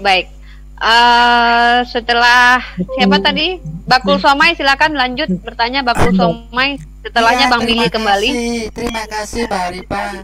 Ini saya mau wakili, saya mau jualan somai nih. Barangkali ada yang mau beli somai. Ini 5.000 dapat 5 bungkus ini. Siapa yang mau pesen di inbox nanti saya kirim alamatnya. Aduh. Ya. Cari pendeta yang cerdas dikit apa sih? Terima kasih tukang jamu telah membuang waktu yang tidak berguna ini. Baik, selanjutnya Bang Billy silakan. Setelah Bang Billy mungkin nanti dilanjut dengan yang belum selesai, ada Rion atau Valen, mungkin nanti silakan Bang Billy dilanjut yang tadi mungkin atau mau menambahkan yang lain. Silakan Bang Billy. Itu Mr. Fatu, itu Mr. Fatu. Tadi saya belum selesai. Itu skip dulu. Oke, Mr. Stefanus, silakan Bang Stefanus tadi dilanjut karena Anda tidak memberi tanggapan, makanya saya berikan yang lain. Silakan Bang Stefanus. Tanggapi. Baik. Pak Hendry. Saya kasih waktu 2 menit. Silakan, Pak. Tuhan Yesus dan Tuhan Allah itu sesungguhnya berbeda gitu ya. Tunggu Pak, yang Allah Bapak maksud Allah Muslim apa Allah Alkitab? Ayo, yang mana Pak yang Bapak maksud?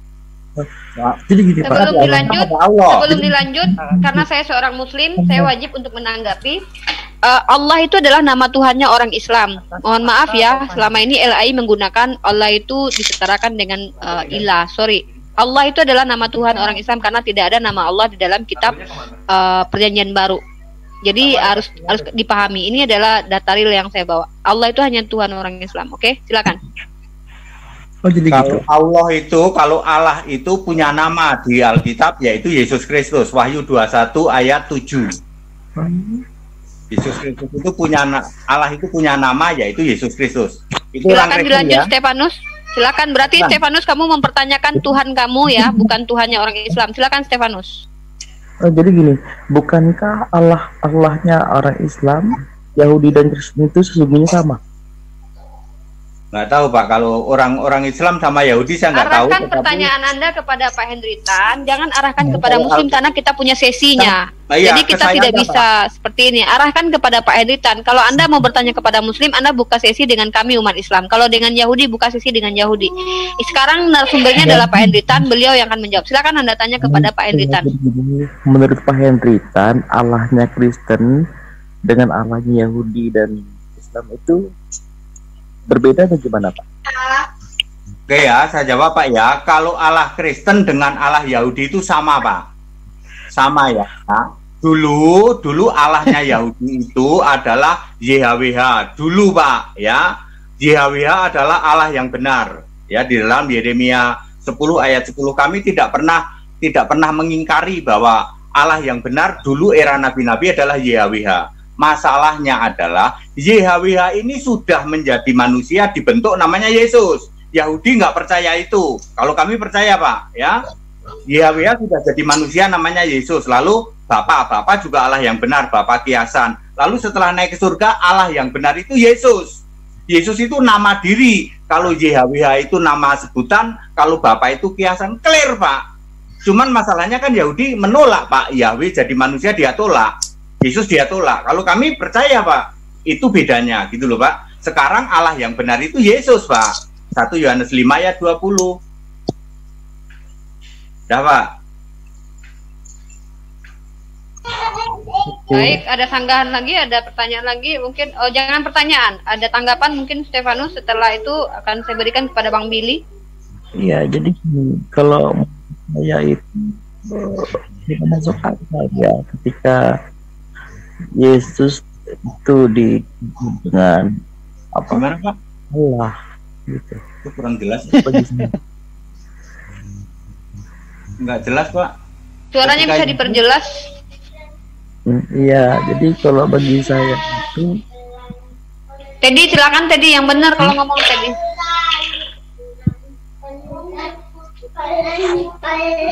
silakan dulu kondisi Enggak kedengar ya Pak.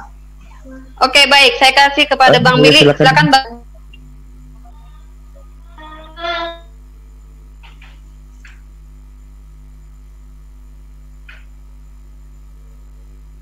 Ayo, silakan.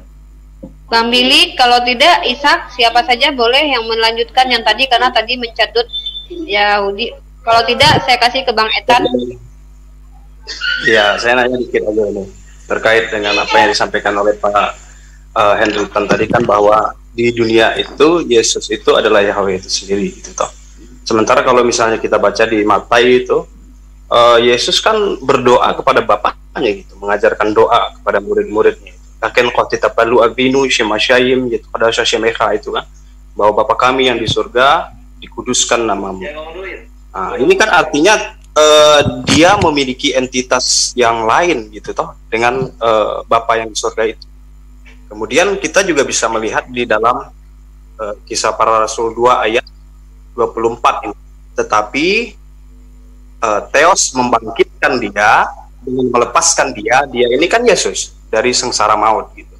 Karena tidak mungkin ia tetap berada dalam kuasa maut itu. Jadi bukan Yesus sendiri yang melepaskan dirinya, tetapi di sini atas pertolongan entitas yang lain gitu loh.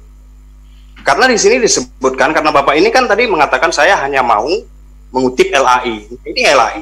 Tetapi Theos membangkitkan dia dengan melepaskan dia dari sengsara maut. Gitu. Ya, silakan Pak, coba ditanggapi. Silakan ditanggapi Pak Hendry Tan, itu dari Bang Etan. Jelas banget, itu betul sekali Pak. Ya, betul sekali. Kalau Allah itu tidak pernah berubah Pak. Allah itu dari dulu ya Allah Omega Pak. Ya, Allah zaman Perjanjian Lama memakai nama sebutan YHWH. Iya, ini bagus sekali. Jadi manusia memakai kiasan Bapa. Lalu ketika Yesus naik ke surga dia pakai real name. Sepakat. Salah Pak. Bapak itu benar. Sorry, ada yang noise, mohon di mute dulu yang noise. Cuman yang jadi masalah adalah Bapak tidak mau mengakui Yahweh jadi manusia, itu Bapak tolak ya toh. Terus Yesus sekarang Allah, Bapak tolak. Ya sudah mau apa? Sedangkan ayat Alkitab mengatakan sekarang di surga itu Yesus. Ya, pegang aja Pak, pegang pembuktian terbalik. Sekarang di surga itu Allah itu Yesus, gitu loh. Ya, kalau di surga Anda pegang sekarang Allah Yesus, gampang Pak mengurut ke belakang gitu loh. Ya, ya kalau Anda yang menolak. Jadi waktu dia ngomong apa? Oke. Jadi waktu dia di dunia ini dan dia berkelana dengan murid-muridnya di Galilea, Yerusalem itu, waktu itu Bapa masih di surga. Bapa adalah kiasan Yesus roh. Ya, di dalam Yohanes 16 ayat 25. Sebenarnya Yesus itu kan Allah yang jadi manusia. Mestinya kan dia ngomong, "Wahai murid-murid, doa ke aku ya, sembah aku ya." Tapi kan nggak bisa, Pak. Dia langsung dibunuh sama Yahudi. Dia bilang, "Kamu sembah Bapa ya, Bapa ya, sana ya." Lalu para murid nanya, "Loh Bapa, lah Anda sendiri Yesus, Anda kan Bapa kekal." Yesaya 9 ayat 5. Anda kan Bapa kekal, kok kami suruh sembah Bapa? Gitu loh. Lalu iya, tapi kan itu dalam konteks berdoa Pak, dalam pengajaran berdoa gitu. Itu kan bukan kiasan Pak. Dan iya, dikatakan juga di dalam Kisah Para Rasul itu bahwa Theos itulah yang membangkitkan dia. Iya, dia suruh doa ke Allah Pak ya, suruh doa ke Allah, yaitu yang disebut Bapa. Lalu Yohanes 16 ayat 26, habis itu nanti waktu aku naik ke surga, kamu doa kepadaku. Udah nggak ke Bapa lagi Pak. Ini yang nggak pernah dipahami. Yohanes 16 ayat 26. Very clear Pak. Ya, semua ada konteks waktunya Pak. Ya. Iya, saya masih bingung juga di satu sisi. Di satu sisi kan tadi Pak Hendry Tan mengatakan bahwa itu hanya kiasan, padahal itu kan konteksnya berdoa gitu. Dan dikatakan di Kisah Para Rasul itu bahwa Theos itulah yang membangkitkan dia. Jadi pribadi dari Yesus ini sendiri tidak mampu berbuat apa-apa. Karena yang melepaskan kesengsaraan itu Theos itu sendiri. Betul, saya tidak pernah menolak itu Pak. Yang Bapak nggak paham, Allah itu tetap Allah, kalau Bapak itu kiasan. Allahnya mah nggak kiasan Pak. Ya, makanya disebutnya Bapa. Tapi yang bisa mengabulkan doamu tetap aku ya, kata Yesus tuh. Ya, yang ngampuni dosa aku ya, Markus 2 ayat 10. Tetap aja walaupun kamu doa ke Bapa. Jadi ketika dia, ya gimana? Oke. Jadi ketika dia tefillah, dia berdoa kepada dirinya sendiri. Sebenarnya begitu. Dia roh Pak ya, karena dia kan fisik. Yesus fisik, sementara Yesus roh itu di surga adalah dia juga tapi roh. Makanya dibuktikan sekarang di surga dia roh. Kembali ke nature-nya dia adalah Allah yang roh. Sekarang Allah di surga itu dia roh, Pak. Itu dia. Iya. Itu kan menurut menurut pemikiran Bapak. Cuma yang saya perlu tanyakan tadi yaitu mengenai kebangkitan itu loh, Pak. Tertulis di kebangkitan itu kan dijelaskan di sana. Itu kan tulisan dari murid-murid gitu. Nah, Theos itu sendirilah yang membangkitkan dia gitu loh. Jadi bukan berupa kiasan lagi. Saya tidak pernah menolak bahwa Allah membangkitkan Yesus manusia, tidak pernah menolak. Yang Anda tidak paham, Allah membangkitkan Yesus manusia, lalu Yesus manusia ini kembali ke surga sebagai Allah itu. Anda nggak paham di situ? Itu aja kok masalahnya. Ya, oke. Lanjut yang lain. Kan itu aja masalahnya, ya toh? Ayo, yang lain. Ya. Ya, Baik, makasih, Pak. terima kasih Bang Etan. Apapun jawaban dari Pak Hendry Tan, terlepas dari kita percaya atau tidak, dan terlepas kita tersenyum atau bagaimana, ya kita tetap harus terima, mau apa lagi, masa kita mau maksakan. Ya, terima kasih. Ya. Baiklah, selanjutnya Bang Billy, silakan Bang Billy. Bang Billy, saya kasih waktu agak lama karena kalau ada yang mau antri lagi silakan. Saya mau menanggapi pernyataan Derion dong. Ya, Derion. Oke, setelah Bang Billy ada Rion. Bapak ini menyatakan, ya, Bapak tadi menyatakan bahwa Yahweh, Hashem atau Tuhannya Abraham, Ishak dan Yakov itu namanya sudah berganti ya. Tadi Bapak sempat berkata seperti berapa kali saya dengar ya. Nah, sekarang mari kita lihat dalil ayat yang mengatakan nama YHWH atau Hashem atau yang dikenal oleh orang Kristen Yahweh, apakah namanya pernah diganti? Nah, menurut kitab Keluaran 3 ayat 15 bisa dimunculkan? Ya udah tahu, silakan. Bapak nggak itu sebutannya nggak disebutin tuh, nanti dipotong. Oh, disebut nih. Saya mau pakai bahasa Indonesia, bahasa Hebrew. Bentar Bang Billy. Dia boker dulu bentar itu. Ya. Langsung Ayomer et Elohim. Oke. Ayatnya langsung. Ayomer et Elohim. Ya. Keluaran 3 ayat. Yang bahasa Indonesia 15. 3:15. Pak Barna. Oke. Silakan Keluaran 3:15. Ya. Oke. Di situ dikatakan Keluaran 3:15. Saya bantu atau bagaimana? Ya udah nih, Keluaran pakai apa? 3:15. Pakai kitab apa ini? Enggak ada. Ada yang bahasa Indonesia enggak? Jadi gini Pak ya, dikatakan oleh Raja Daud, Torat Hashem Temimah Mesi Nefesh, artinya Torah Hashem itu sempurna Pak. Jadi Torah sebagai kitab itu adalah kitab yang sempurna. Apakah Bapak menyangkalnya? Pakai bahasa Indonesia Pak, LAI Pak. Oh iya, Torat Hashem itu sempurna katanya. Mana ayatnya? Biar aku tahu Pak, biar aku tahu. Di mana sih ya? Oke, di dalam kitab ya, di dalam Mazmur Pak. Coba Mazmur. Oh, ya, Pak. Torat sempurna katanya Pak. Ya sudah, kalau terus kenapa? Ya, makanya saya ambil dari kitab yang sempurna, yaitu kitab Keluaran 15. 3:15. Pakai bahasa Indonesia aja, kenapa sih? Oke. 3:15.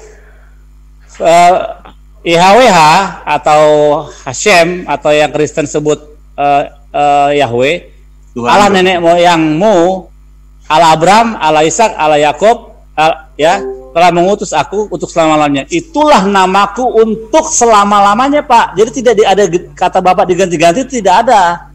Namanya YHWH. Kalimatnya lanjutin, jangan dipotong. Nggak ngerti bahasa apa nih? Ya betul. Untuk selama-lamanya, itulah sebutanku turun temurun. Itu udah. Nah, nama sebutan dong. Kenapa? Dibaca Pak, itu nama sebutan, bukan nama real. Contohnya Pak bukan Kumis begitu itu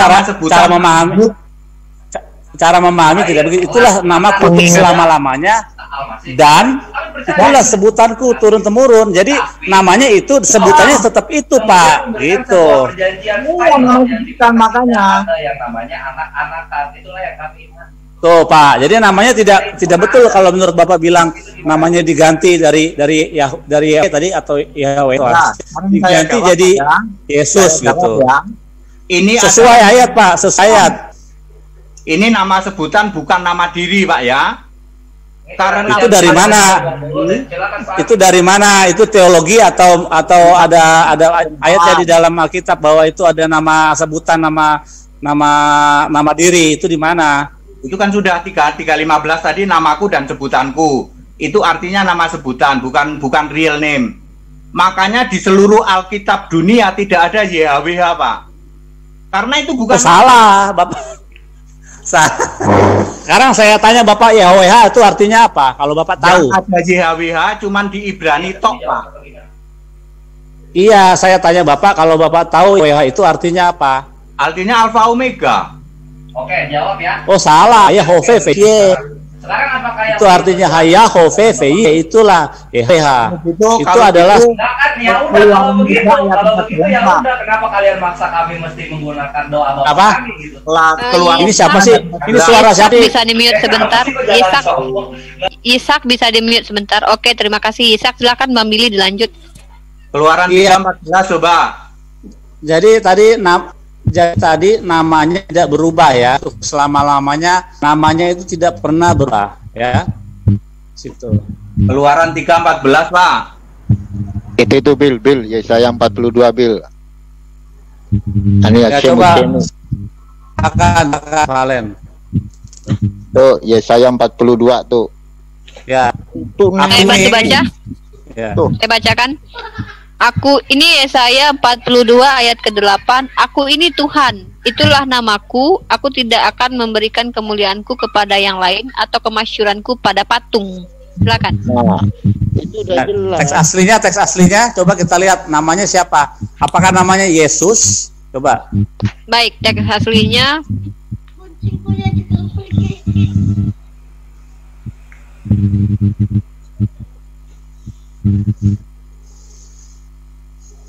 kita lihat namanya siapa?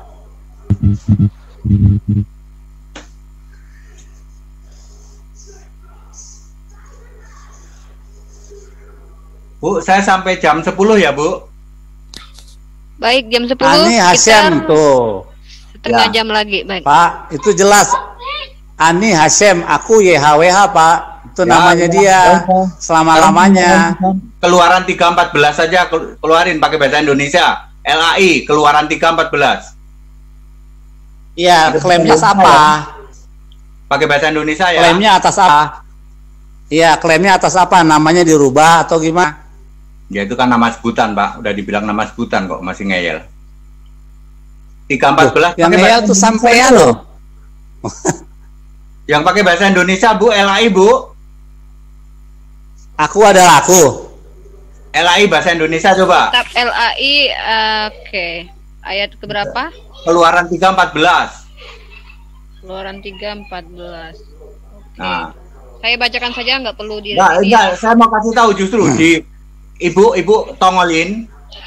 Oke. Oke, aku adalah aku ya, Bu. Oke. Oh, salah, Pak. Salah, Pak. Pak, salah. Nggak ada aku adalah aku. Itu siapa? Itu namanya pemerkosaan, pemelintiran, itu suatu yang jahat, Pak, karena tidak sesuai dengan teks aslinya, Pak. LAI dijahat-jahatin, dibilang jahat. Jahat. Loh, memang benar, Pak. Karena tidak ada teks aku adalah aku. Bukan aku adalah aku. Salah besar, Pak. Ya sudah, Anda salahin LAI. Aku yang akan ada adalah aku yang akan ada. Itu nggak bicara aku adalah aku. Memang LAI banyak yang salah. LAI banyak yang salah. Itu sudah diakui oleh beberapa Kristen. Baik, Pak Hendry Tan, saya akan konfirmasi kembali. Keluaran 3:14 keluarin pakai bahasa Indonesia LAI iya, kan. Pak, di situ LAI kan salah, sudah Pak. saya keluarkan. Aku adalah Baik. aku. Kalau adalah ibunya Baik, itu sebentar Bang Billy, saya keluarkan dulu. Ya. Keluaran Kalau bisa aku yang lain, adalah Sakuragi aku, bisa tolong saya. di Keluaran situ saya harusnya terjemahan Ibrani Anoki, ya Anoki. Nah, kayak gitu, Pak. Ya sudah, wong Anda nggak percaya perjanjian baru, mau apa ngomong apa? Ayo, Keluaran 3:14. Bapak ngutip Keluaran itu kitabnya Bapak juga siapa? ngutip kitab Yahudi, Pak. Jangan maling kamu, Pak. Apa aja lu. Iki piye iki? Loh, ya kan Pak. Juk piye? Karepe sampean juk piye? Nah, berani. Tadi keluarin. Berani. Juk piye? Satu-satu. Juk piye? Ayo Alkitab LAI keluarin dong 3:14. Baik, sebentar. Mari tak keluar ke. Aku adalah aku. Baik, tunggu Bang Billy dan Palen. Nanti kita lanjut, kita coba keluarkan kitab LAI karena beliau ya poinnya adalah begini. Ketika Pak Hendry Tan menyatakan beliau tidak mengimani kitab lain selain kitab LAI, itu adalah hak beliau, walaupun pada akhirnya tetap disanggah oleh Yahudi karena Yahudi memiliki kitab Tanakh. Ya karena dia nggak saya akan keluarkan. Keluarin Kita Bu. tidak boleh menjustifikasi dulu Pak, karena kita di sini diskusi. Makanya Baik, ini udah 3:14. Keluaran 3. Tuh kan ditimpa terus tuh sama orang Yahudi itu. Bukan, tolong yang lain bantu saya. Saya ini Keluaran 3. Ini dia ya. Keluaran 3 ayat 13. Baik Pak. Firman Allah kepada Musa, aku adalah aku. Tadi yang ada tanda bintang di belakang kata kamu, Bu. Itu LAI, senangan LAI. Kasih LAI, ya. LAI kasih saja. Beliau mempercayai LAI, silahkan. Jadi Firman kalau ya, firman Allah kepada Musa, aku adalah aku. Bukan lagi yang firmannya loh. Yang di belakangnya sini ada tanda bintang, bukan iya, yang ini saya lagi bacain, Ini firman Pak, ini Pak. Allah kepada Silakan Musa. dilihat, Pak. Aku ada aku, lagi firmannya, beginilah kau katakan kepada orang Israel itu, akulah aku telah mengutus aku kepadamu. Itu kan? Tanda bintangnya dipencet, Pak. Tanda bintang tolong pencet.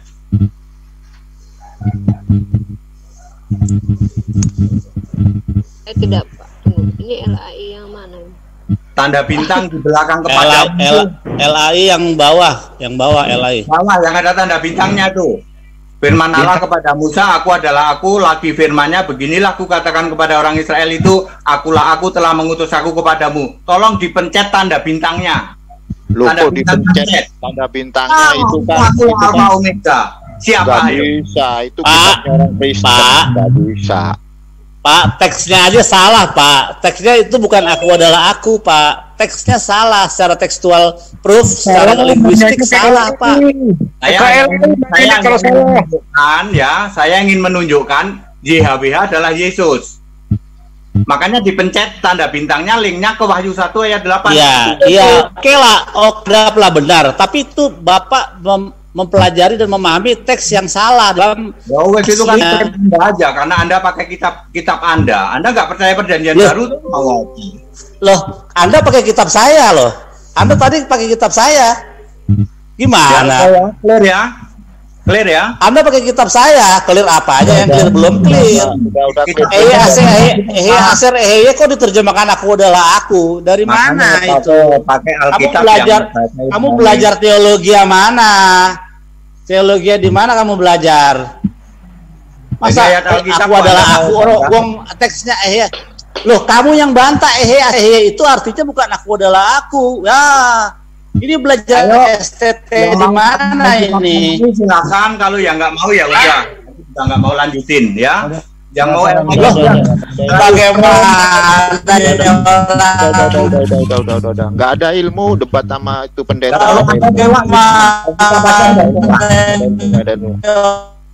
Bang Billy suaranya putus. Loh, Anda memakai kitab kami. Si botak mah Anda memakai kitab kami dan Anda memperkosa kitab kami. Maka saya teruskan bahwa itu aja bukan adalah tapi aku adalah aku yang adalah aku. Kalau nanya ke LAI masalah terjemahan, komplain nang LAI, Pak.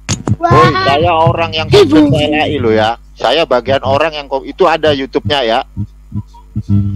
Lu pikir gua nggak pernah? Silakan. Kalau saya pemakai kitabnya, Pak. Jangan. Iya, sampai kan pakai kitab kami ya, pakai kitab Kejadian Keluaran. Makanya tadi diluruskan. Yang terjemahin LAI, jangan nanya ke kita. Betul, kita tinggal pakai produk jadi, Pak. Ibarat restoran kita tinggal makan, Pak. Oh, berarti kalau masuk neraka gitu. Di layar ada ye. Artinya apa ye? Ada yang mau bacakan untuk saya? ye. Harus screen, saya mau screen dong. Bisa dianin nggak screen? Udah. Yang sama Ria diem dulu. Udah selesai yang sama Ria. I will be. I will be. Ada atau aku akan menjadi, benar. Mbak moderator itu debat sama orang nggak punya ilmu itu. Bu moderator. Baik. Oke. Baik. Satu orang kedua. Baik. Valen, Ishak, sama Bang Billy, mohon diam sebentar. Begini, Anda sudah menyampaikan makna sesuai dengan kitab Anda dan biarkan penonton yang menilai. Pak Hendry Tan tidak menerima dan beliau tetap berpatokan kepada terjemahan LAI. Kita tidak bisa memaksa, tapi penonton biarkan menilai. Baik, nanti dilanjut lagi. Kita serahkan kepada setelahnya Aderion dari tadi ya. Iya, gua. Baik, Aderion, silakan Aderion. Maksudku gini, kalau memang ini diskusi antara Yahudi, Islam, Kristen, yang Samaritan itu jangan diajak. Gitu loh. Aderion jangan pakai personal. Bukan personal. Kalian bisa bentar nggak di mute soalnya ada noise. Bukan begitu, bentar saja. Bu. Jadi jelas legal standingnya jelas gitu. Yang dipertemukan sama Yahudi, Kristen dan Islam pesertanya. Tapi ada Samaritan. Rion tidak menutup kemungkinan mungkin kami akan menerima yang lain juga selain itu agama kejawen pun mungkin boleh nanti suatu saat. Nah, itu penting. Jadi nggak bisa. Kalau di pengadilan itu diusir. Serius. Legal standing itu penting. Kebetulan gini Rion. Kecuali besok nggak apa-apa. Kecuali besok ditulis Samaritan, Yahudi, Kristen, Islam. Nah, itu mau gue. Baik. Oke. Baik, nanti jadi gue bingung kalau orang Samaritan itu jadi cuma mengakui 5 kitab Musa, yang lainnya nggak dianggap. Yesus juga cuma buat Bani Israel, Dek. Yesus cuma buat Bani Israel. Gue bukan ngomong malu. Ini gue kan mau menjelaskan. Ya kan, lu kan gue lagi nggak nyerang Islam. Admin. Gue lagi baik Pak Hendry Tan sebentar lagi sudah mau live karena beliau sampai jam 10. Boleh. Loh, bukan jualan somai gini. Gue mau ngasih. Yang lain yang mau tanya aja yuk. Yang mau tanya. Adrian, silakan bertanya kepada Pak. Aku nggak mau ke Pak ini. Samaritan nggak ada. Saya mau tanya. Saya nggak ngomong ke. Mohon maaf, saya harus Loh, ya kok begini sih? Iya, gue. Silakan Adrian bertanya kepada Pak Pendeta Hendry Tan, beliau yang narasumber. Lo enggak, saya mau ngomong tentang Ishak. Nanti kita bahas yang lain, Adrian, karena Pak Hendry Tan waktunya terbatas. Beliau jam 10 mau lo orang Muslim mana enggak, Bu? Muslim enggak? Muslim mana enggak? Ini kata saya dong. Tunggu dulu. Pak, Pak, ya. Udah. Narasumbernya nggak ada ilmu. Narasumbernya ada ilmu. Sorry. Orang Islam sendiri tuh nggak mengakui Samaritan.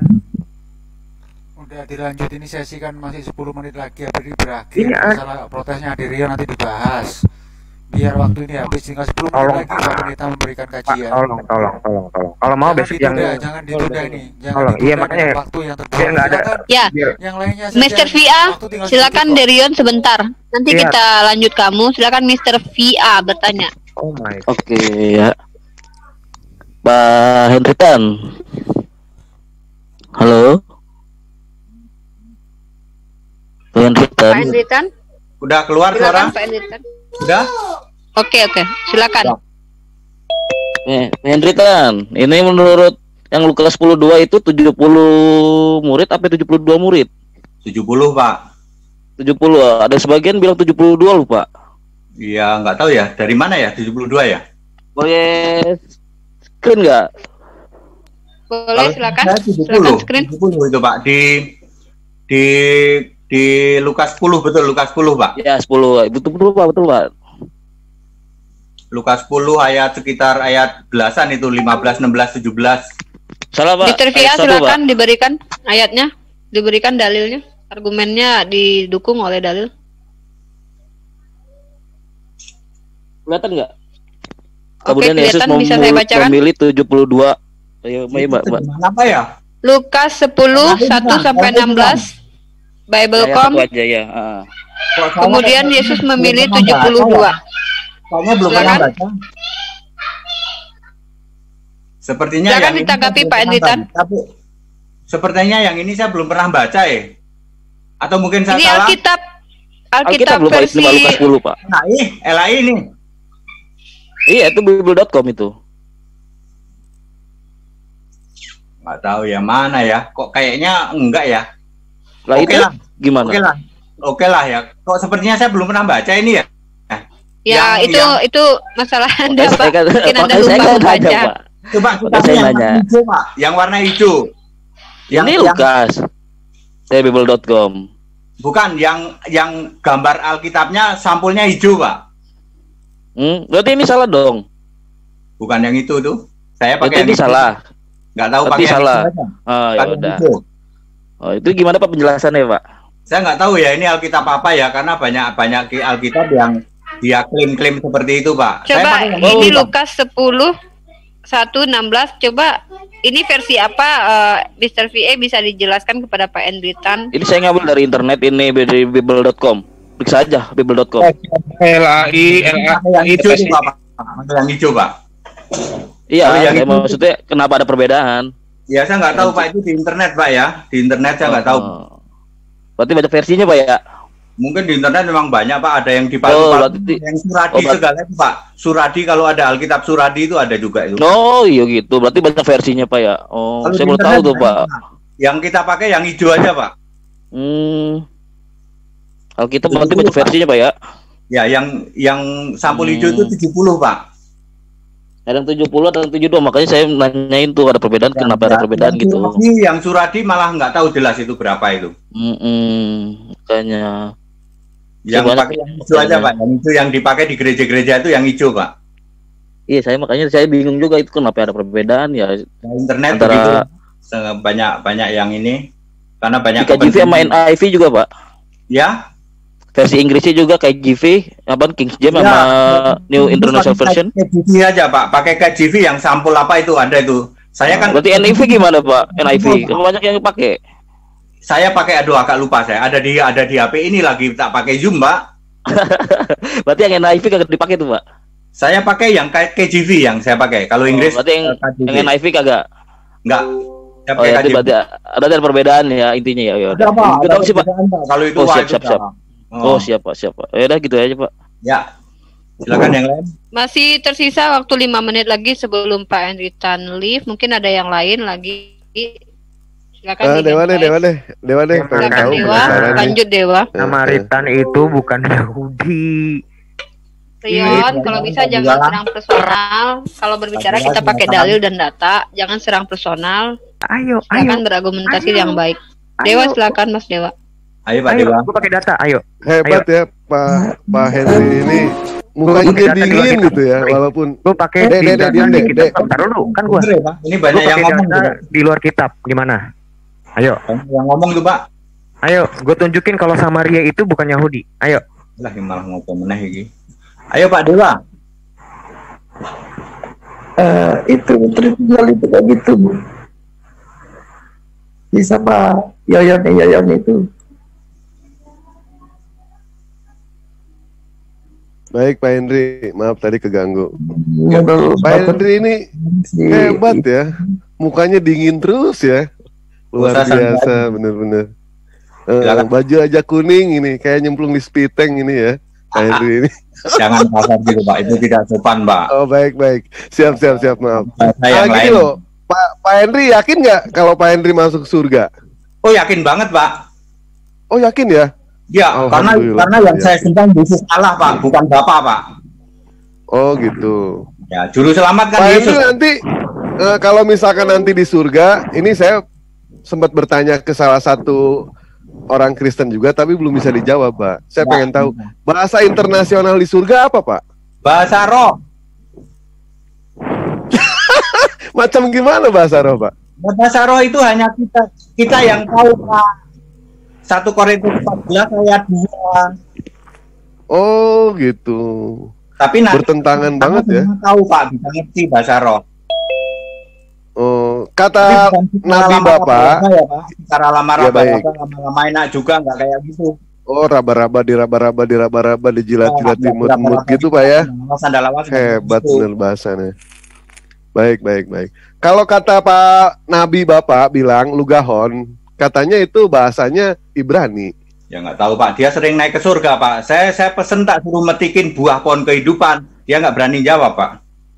Oh gitu, baik. Kalau udah sampai surga, tolong petikin dong buah kehidupan itu kan kita nggak bisa mati nanti Pak kalau makan. Oh berarti intinya bahasanya bahasa roh gitu Pak ya, bahasa roh Pak ya. Bohong Pak. Entah itu roh Kudus, Ronaldo atau roh apa saya nggak tahu deh ya. Pokoknya bahasa roh aja. Karena Allah itu roh Pak, Yesus itu roh.